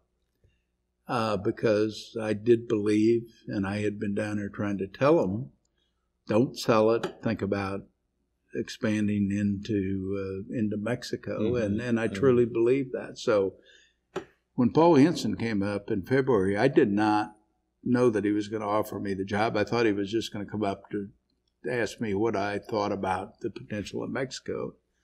he said, we'd like to have you run the company. And I said, well, the only way I would do that is if the board would be willing to consider expanding into Mexico. And he said, we will. And so anyway, so that's why I accepted it. And I remember telling my wife, I said, this is small railroad, not nearly what I went through at Santa Fe for 2 years, which, I would travel constantly and work, lots of hours. And I said, this will be a lot easier.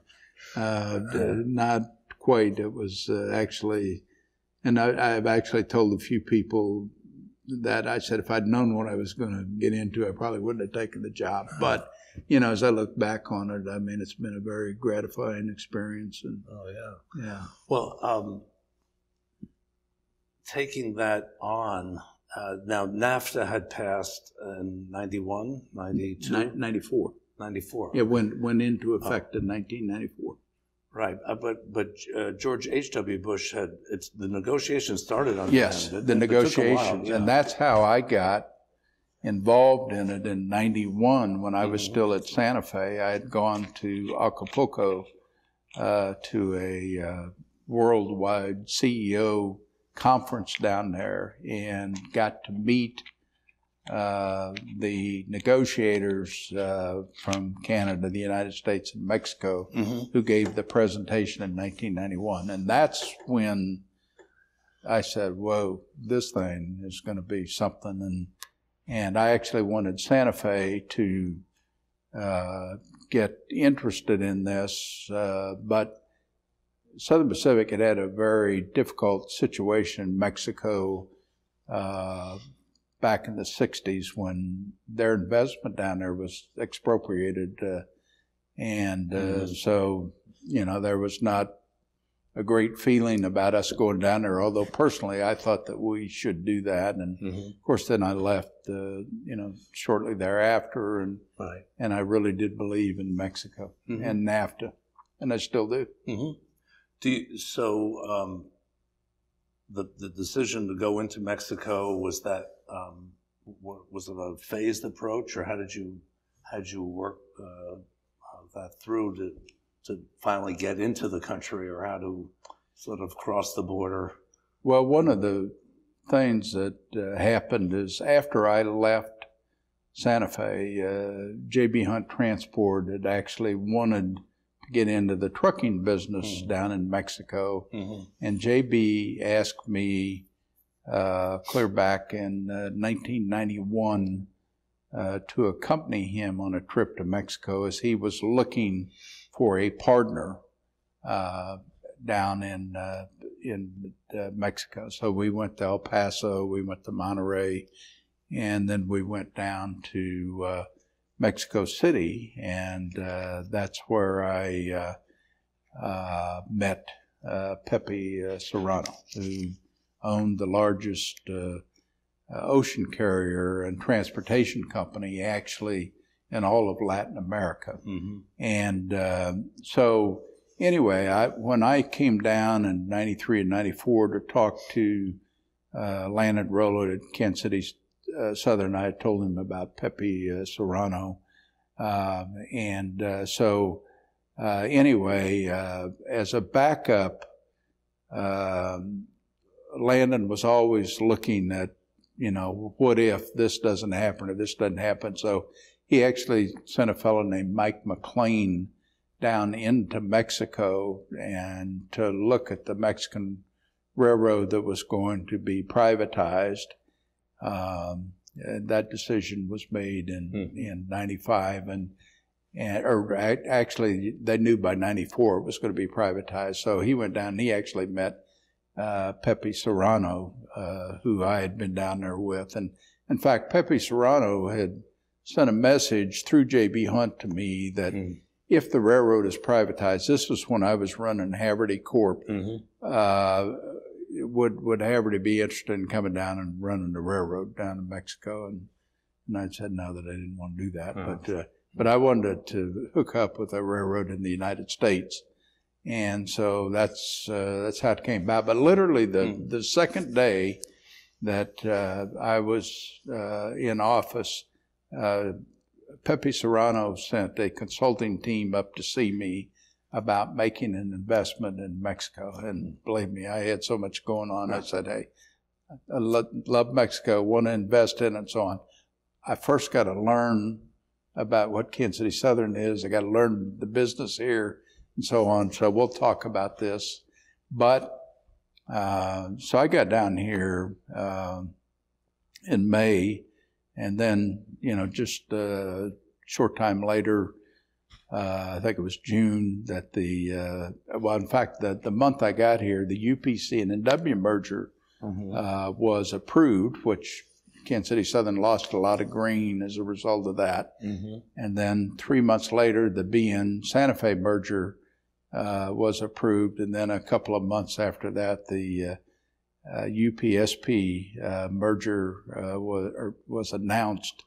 And it would end up that if that merger was approved, that 90% of all rail traffic west of the Mississippi River was going to be handled by those two. And so everybody, again, said Kansas City Southern was gone. So I knew that we had to step up the pace and look at investing in Mexico. And it so happened that Serrano's company owned the Texas-Mexican Railroad.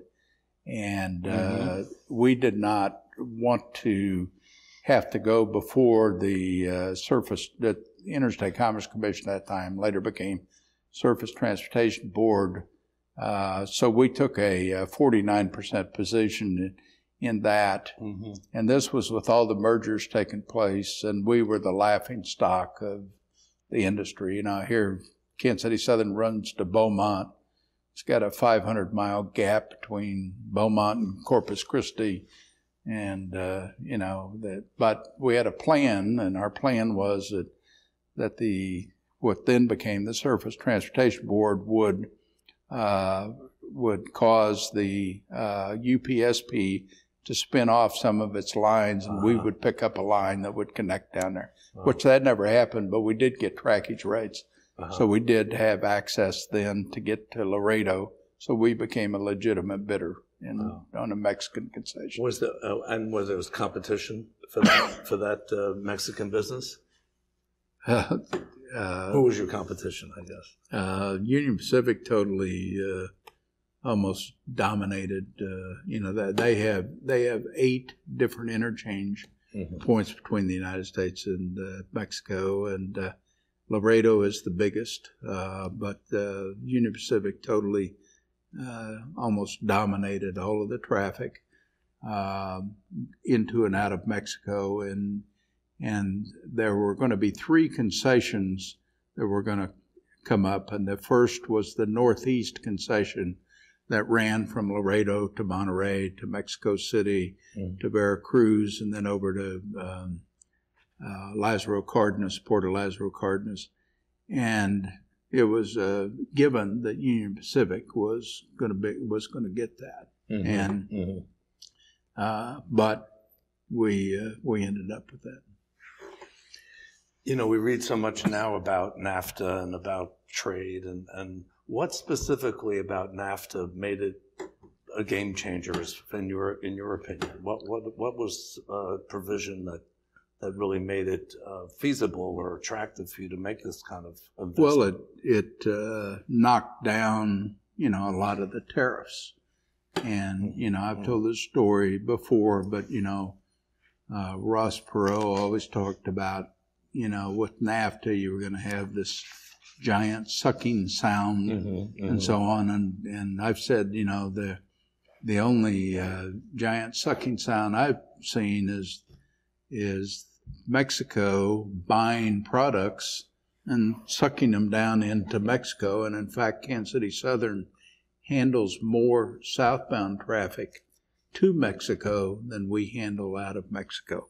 And, a lot of people don't understand that. And a lot of these people that grow grain in Minnesota and Iowa, Nebraska, Illinois, Missouri, Kansas, Oklahoma, and so on, they're now shipping products down into Mexico. And I mean, it's been a tremendous amount of business. They're buying our products, and they are producing products down there that come into the United States.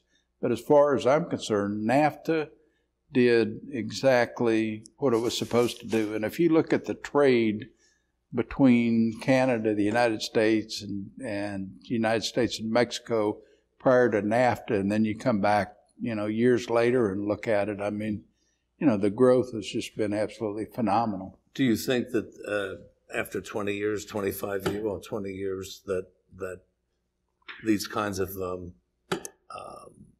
agreements should be revisited or yes. fine-tuned? Yes. So you're... Yeah, I think that's true with any kind of agreement that you're in. Right. I mean, when it's been in effect for 20 years, you're going to find out, what did we do wrong and what are the weaknesses, so let's go back in and let's tweak it and do what we need to do. Especially, but you don't scrap it. Yeah.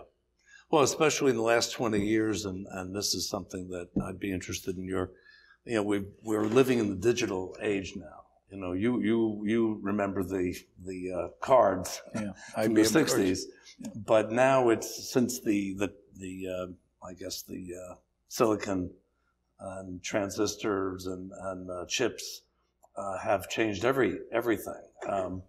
And so even that alone in the last 20 years has changed communications and information technology. And how has that affected your business? Railroad business? Yeah. Well, certainly it has helped improve it, with signal systems, PTC that's being put in, and the way that you can exchange information and different things like that. It's just,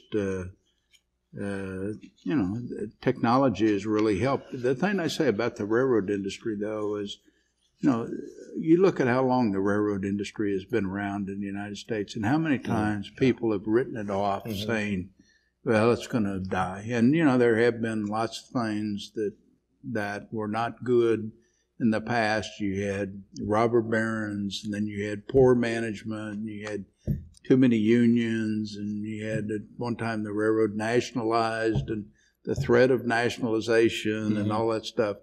But when you get down to it, the steel wheel on the steel rail is still the most efficient means of ground transportation that there is. So when you take that ground transportation over the long haul and you take all the technology that is available to figure out how you can move all this traffic and so on, like FedEx does, like UPS does, and so on, I think the railroads are going to be around for a lot longer. I went to a convention 2 years ago in Indianapolis of the Railway Supply Institute. They have this amazing, and you've probably been there, I'm sure.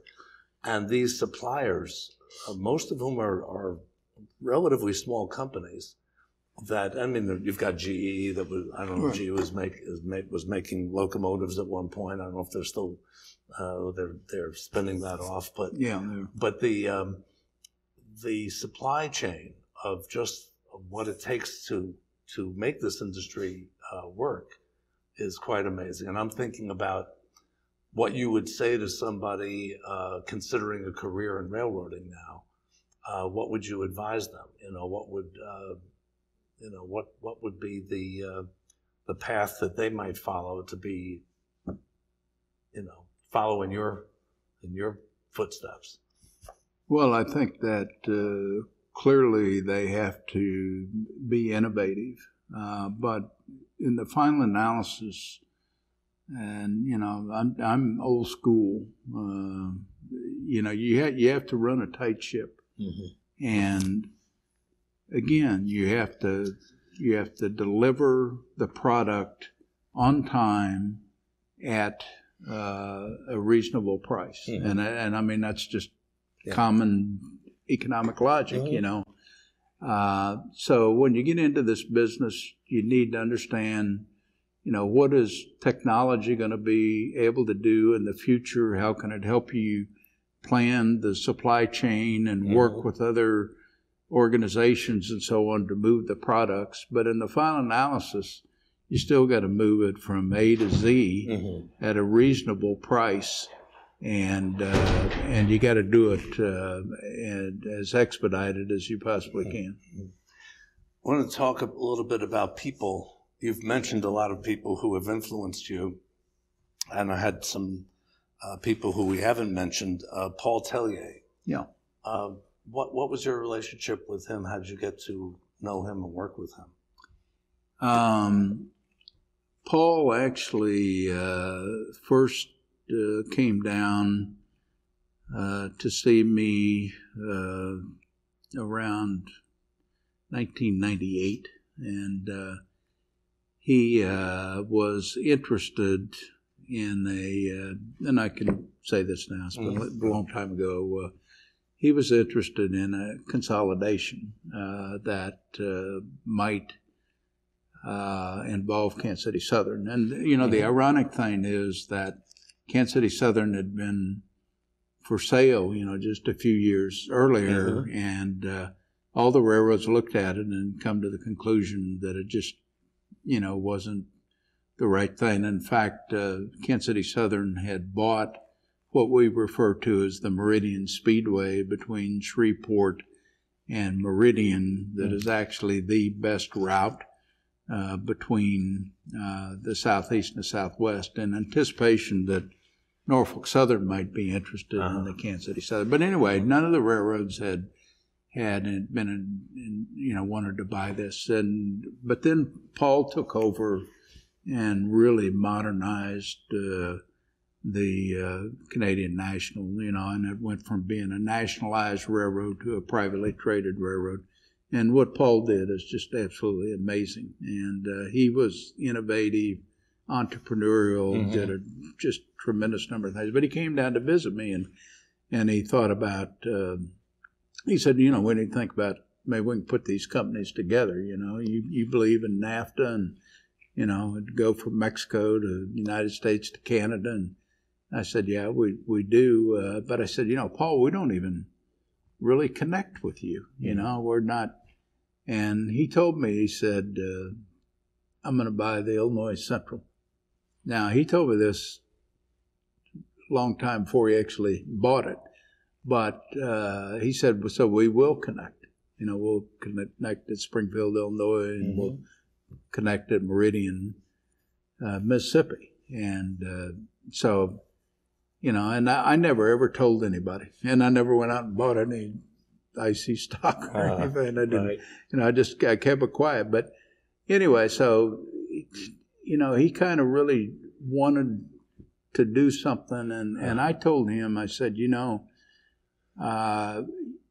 have to let us develop Mexico and see what we can do there and create value for our shareholders. Because, basically, with our stock price back in those days, and you can go back and take a look at it, Kansas City Southern was still a holding company, but, and it had done pretty well, but, we still had a lot to do to create value. And anyway, he and I, though, developed a relationship, and we didn't merge, but we ended up entering into a marketing agreement to where they would move traffic from Canada to Mexico and then move traffic between Mexico and Canada via our lines, primarily going through Meridian. So that we and Paul and I and our teams would meet literally every quarter, and we'd go back and measure how much business we were doing, what the opportunities were, and so on. But he was a great leader. He's going to be an inductee for the Hall of Fame. He is an inductee, I should say. Yeah, he actually, I think he's already in. I think he and I and one other fellow are, I think, the only maybe living members and living inductees. Something you just mentioned, and I I want to talk about people who we've sort of mentioned in passing, but something you just mentioned about shareholders and so much of the reading about business, and one of the criticisms of corporations is that they are forced into short-term thinking because of the shareholder expectations. Can you comment on that at all? How that affected your management and your decision-making in this industry? Well, I'll tell you, there's a tremendous amount of pressure from Wall Street. There always has been, there always will be. And their number one objective is the return on investment. But sometimes you have to look beyond quarter to quarter to quarter. You've got to look at the long term. And I would say that I've always been a long-term player. And so we made decisions for the long term. And, if you go back and look at the results, it turned out just fine in the long term. But, from quarter to quarter, we didn't always meet the expectations. And, my response to that is, you need to understand what we're trying to accomplish. And if you really don't like that, you don't want to do it, then you ought to own some other stock besides us. That's the way I feel about it. Want to also mention about two important women in your life. Yes. Your grandmother and Marlis. Yes. Can you talk a little bit about how they shaped your life at different times? You've talked a little bit about your grandmother. Yeah, in fact, when people ask me, who had the most influence in your life and so on, I mean, in the railroad industry, I clearly looked up to Downing Jinks. I thought he was a tremendous leader. And his right-hand man, John Lloyd, who then later became president of Missouri Pacific, and Larry Sena. I mean, those guys I idolized. But the people that were most influential in my life, again, were my grandmother. And that was because, my mother died when I was 6. And so my grandmother had to raise my brother and myself because our dad was out on the road all the time.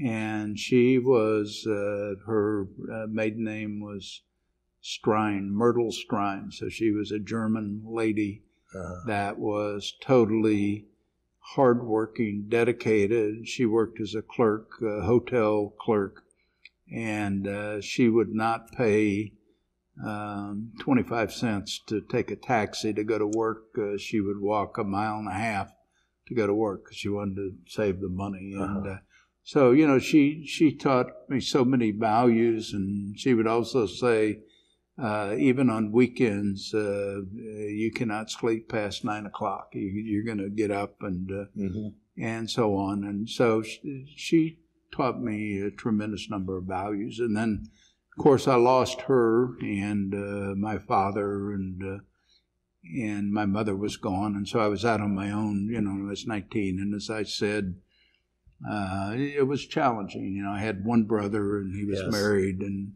so on. So I ran into my wife, met her in Maryville, Missouri, and that was a life changer for me. If I had not met her, I may not be here today. I can tell you that. So, I mean, your success in business is directly related to that and connected to that relationship. Well, my grandmother taught me determination, which is what I clearly believe in. And that was a lot of the German, and have the Irish. I mean, also, but my wife has always been so supportive. I mean, when I first became an assistant train master in Hearne, Texas, I worked, 12 to 16 hours a day. And finally, I went 6 months without having a day off.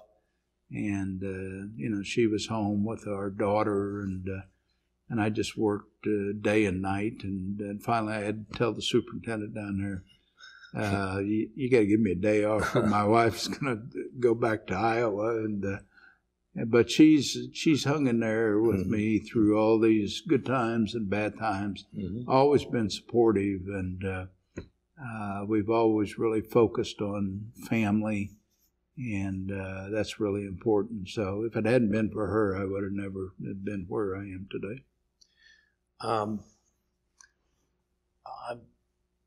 You may have some questions, Julie, but I wanted to wind up with talking about history, because this is a historic year in the railroad industry with the 150th anniversary of the Golden Spike, and being with the Hall of Fame, and you're not only in the Hall of Fame but very supportive of it. Can you talk a little bit why it's important to have a Railroad Hall of Fame and have this place to honor and commemorate some of the leaders?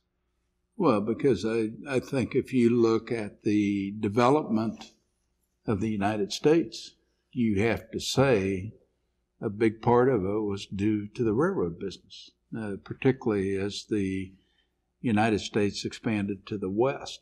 So, it's a great part of the history of our nation and helped develop this nation and make it what it is today. And, I've always said that, our railroad system is the premier railroad system in the world from a freight standpoint. And I realize that there's other passenger trains and so on.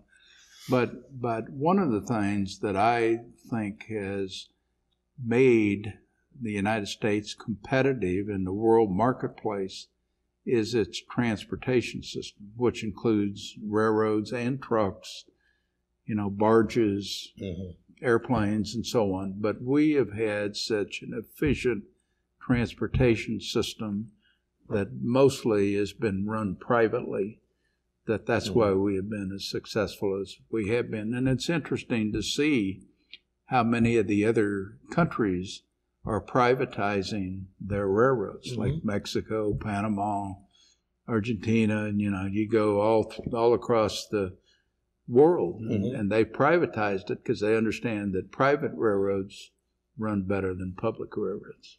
Why is that? Why do they? Management. Okay. Yeah. As far as I'm concerned, government can't really manage anything. You've got to have. I'm a great believer in free enterprise, a great believer in capitalism, and if it was not for capitalism, I would have never gotten to the point where I rose to. Because you think about this, the son of a conductor, blue-collar conductor, becoming, president, chairman, CEO. If this was not a capitalistic, free enterprise country, that would have never happened. What do you think of the future of railroads? First of all, who are the up and coming leaders that we should be looking at? Who do you see as being your successors, in taking the lead in this industry? And where are they taking it? Yeah. I have to admit this. I'm a bit biased, being a railroad operating person and learning the business from the ground up. I happen to think that is extremely important. And I think there are some very good leaders today in the industry at all the railroads. I think the one that I really look up to is Keith Creel at Canadian Pacific, because he has a railroad operating background. And I still think that that's extremely important. And I can remember that there was a time, particularly back in the 1980s, when the railroad industry was no longer regulated, that they said, hey, these old-time railroaders, got to get rid of them. They don't know what they're doing, and so on. But, in the final analysis, you got to know how to run a railroad. You got to know how to keep the locomotives running, the trains on the track maintained, and the basics. Yeah. And he's one of those people you think has that. I think he's a great leader. But I think that there's some good leaders right now, and I feel very good about the future of the railroad business. And I keep hearing about we're going to have all these driverless trucks and so on and so forth, and and I'm an optimist, clearly, but also a realist, and I think about, look at out on the highways today with all the number of trucks out there. Well, just think about that without anybody in there, and you think about how you can go in and disrupt the technology that might be operating those today. I mean, it's done commonly. And so, and also I say, even if you had driverless trucks, if you look at the highway system and where a lot of the congestion is, whether you have a driver or not, they're all going to be sitting there and not moving because of the congestion. And so, I think there's a little bit too much optimism about this. And again, I'm not against any of the technology. I am a great believer in whatever form of transportation is the most efficient. That should be what you used. In fact, I've always supported pipelines, and people have asked me, well, why do you do that? And I said, because I believe if it's the most efficient means of transportation, you should do it. But I also think that railroads, can take crude oil and so on from certain locations where it's moved by pipeline and move it around, and that's very efficient. So you have to look at all of the means of transportation to understand which ones are the most efficient. It's interesting. I was once asked to give a talk to some staff members, different cabinet agencies about infrastructure. And I said, I thought that the container that Don McLean, I guess, in North Carolina, invented, but around the same time as when the interstate highway system was created. Right. Now, that was a government program. Right. But it's not run, well, it's actually run by the government, I guess. It can't be privatized, although you have some toll roads and things like that.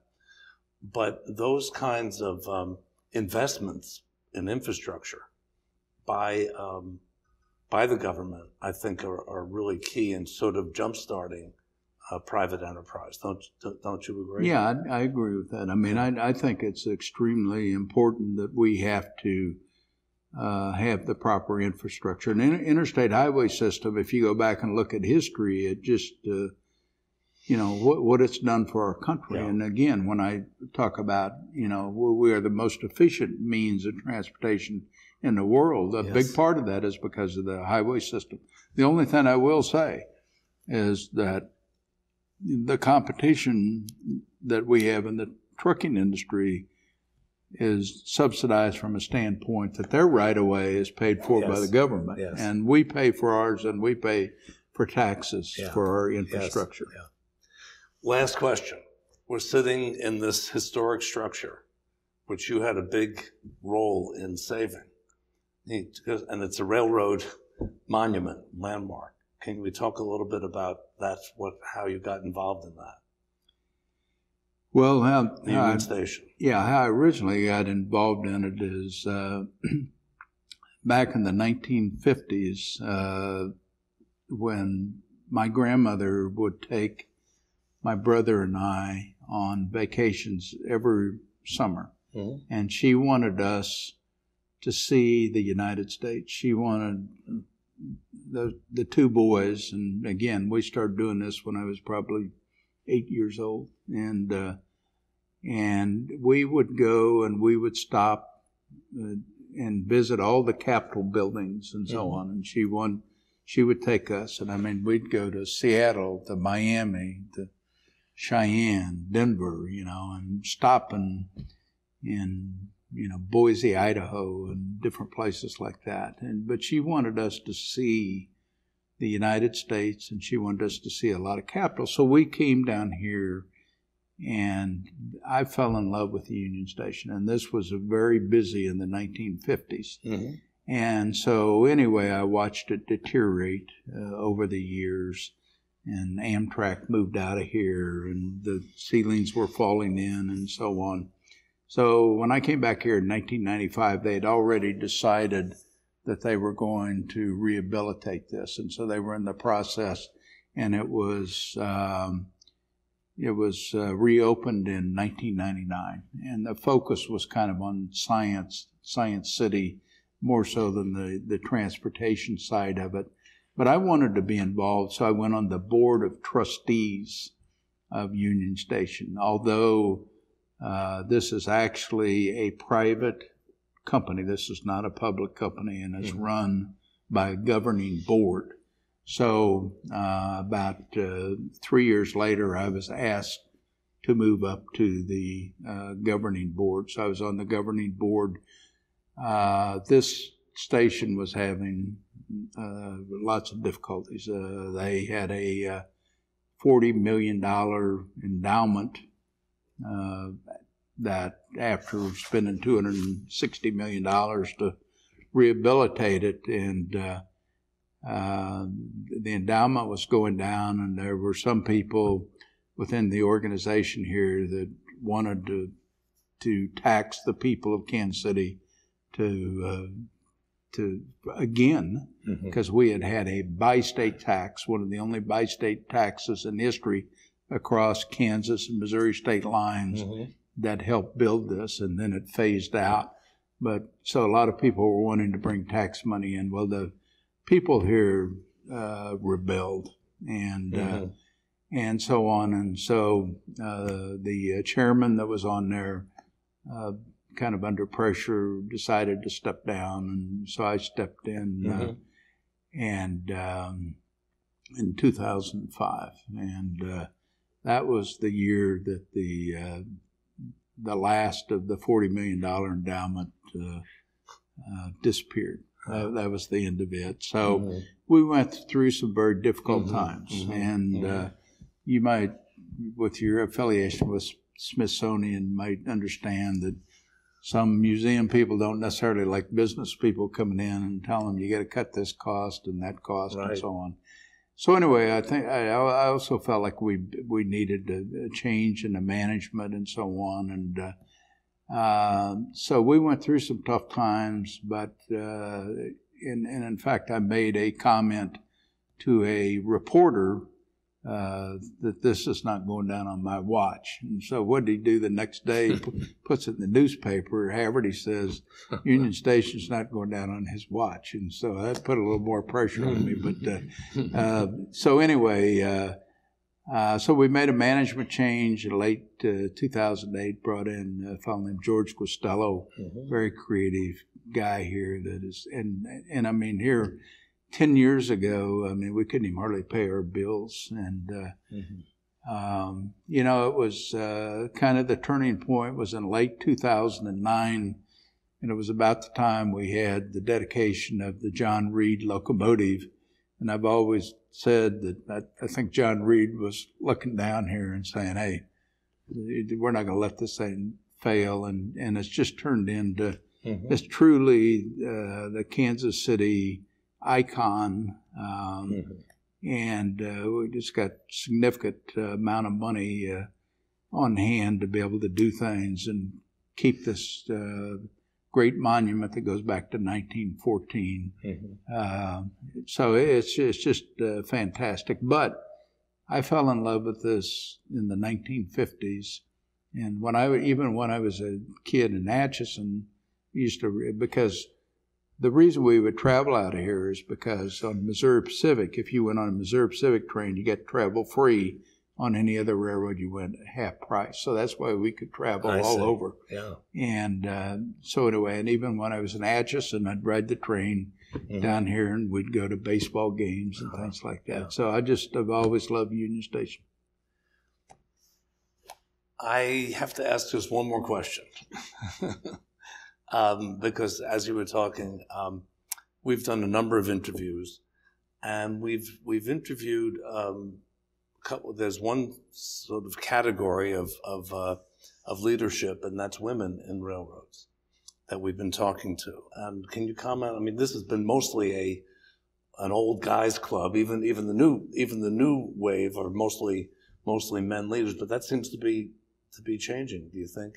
Yeah, it is changing, and I think that there are many ladies within the railroad industry that are extremely competent and can someday run a railroad. And in fact, that I was down at Matt Rose's retirement at BNSF, and yes. There's a lady down there that has really done very, very well down there. And there's many throughout the industry that have done extremely well. Mm-hmm. So I think you're going to see more women in leadership roles, and I think that's a positive thing. Minorities too? Do you think there are more African Americans, Latinos, immigrants from all these different countries, India and most? It's very diversified, and and when you think about it, you look at the Hispanic population has always been very influential mm-hmm. in the rail industry. I mean, when I worked on track gangs, I worked with many hardworking men that were from Mexico. Mm-hmm. And when I was with Santa Fe here at Argentine Yard in the shops in the mechanical department, many Hispanics there. And we've just had some tremendous leaders, Hispanic leaders, and mm-hmm. many black leaders are also emerging, and women. And so I think diversity is mm-hmm. Extremely important going forward. Mm-hmm. Julie, do you have any questions that we didn't pursue? I wanted to make sure we talked about Grandma. Yes. You covered her pretty well. I am curious what 2 or 3 words you might use to describe your father's personality or character.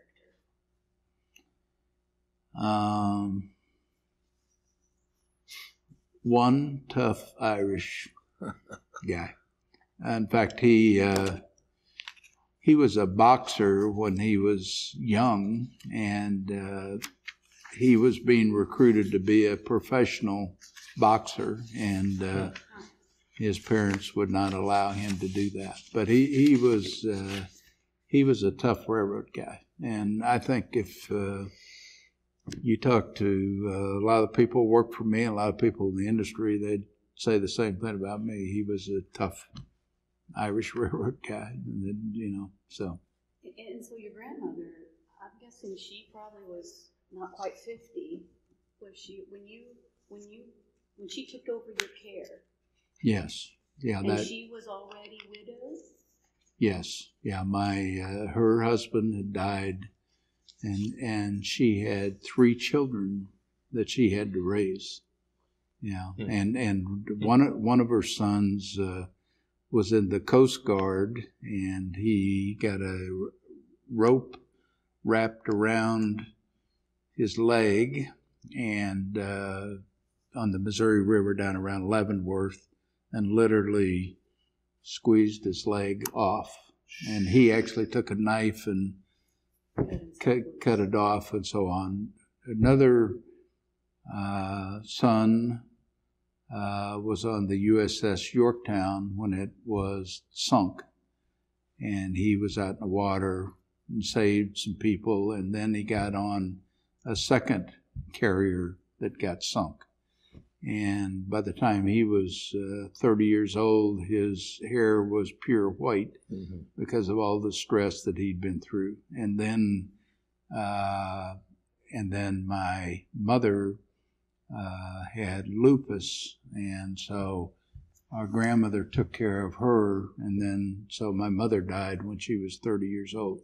So you think about this: her husband died, she had to raise 3 kids, and then in addition to you, or to you well, and your brother. By this time she had raised them, and they were off on their own by then, and then she did that. But then, she really focused on taking care of her daughter, my mother, and she lived with us out in Stockton, Kansas, when I was born. And so she was my mother's caretaker. And then, so we moved back here. I was 5, and then, my mother died within a matter of months after we came back. So. Was your grandmother born in this country? Yes. Yeah, she was born in a little community outside of Atchison called Monrovia, Kansas. So it's basically a little farm community, and she grew up as hard workers, and her parents again had German heritage, and so I think that's where I inherited a lot of that, and then the toughness came from the Irish side. So I want to. I just have one more. Your legacy in this industry. Do you have one? If you were pinned down and said, "There's one thing you really want to be known for, remembered for," what stands out in your mind? I'll tell you what. I think probably the proudest thing. I've done a lot of different things that I'm proud of, but I think becoming the president of the Atchison, Topeka, and Santa Fe was probably my proudest moment. And, so I was 44, so the youngest in 100 years, plus the fact that the Atchison, Topeka, and Santa Fe was incorporated in 1859, but it was in Atchison where Cyrus K. Holliday came to raise the money to get the company started. So it was actually 10 years before, or 9 years before they actually built anything. But to think that I was the son, 4th generation of all blue-collar workers, and grew up in Atchison, Kansas, and then to become the president of a company that virtually was named after and started in my hometown was probably my proudest moment. Well, I would agree that you've had an amazing career, and we really thank you for spending the time this afternoon and going over a lot of things that you've been talked about before, but this is really, really great to have this time with you. And I really appreciate it.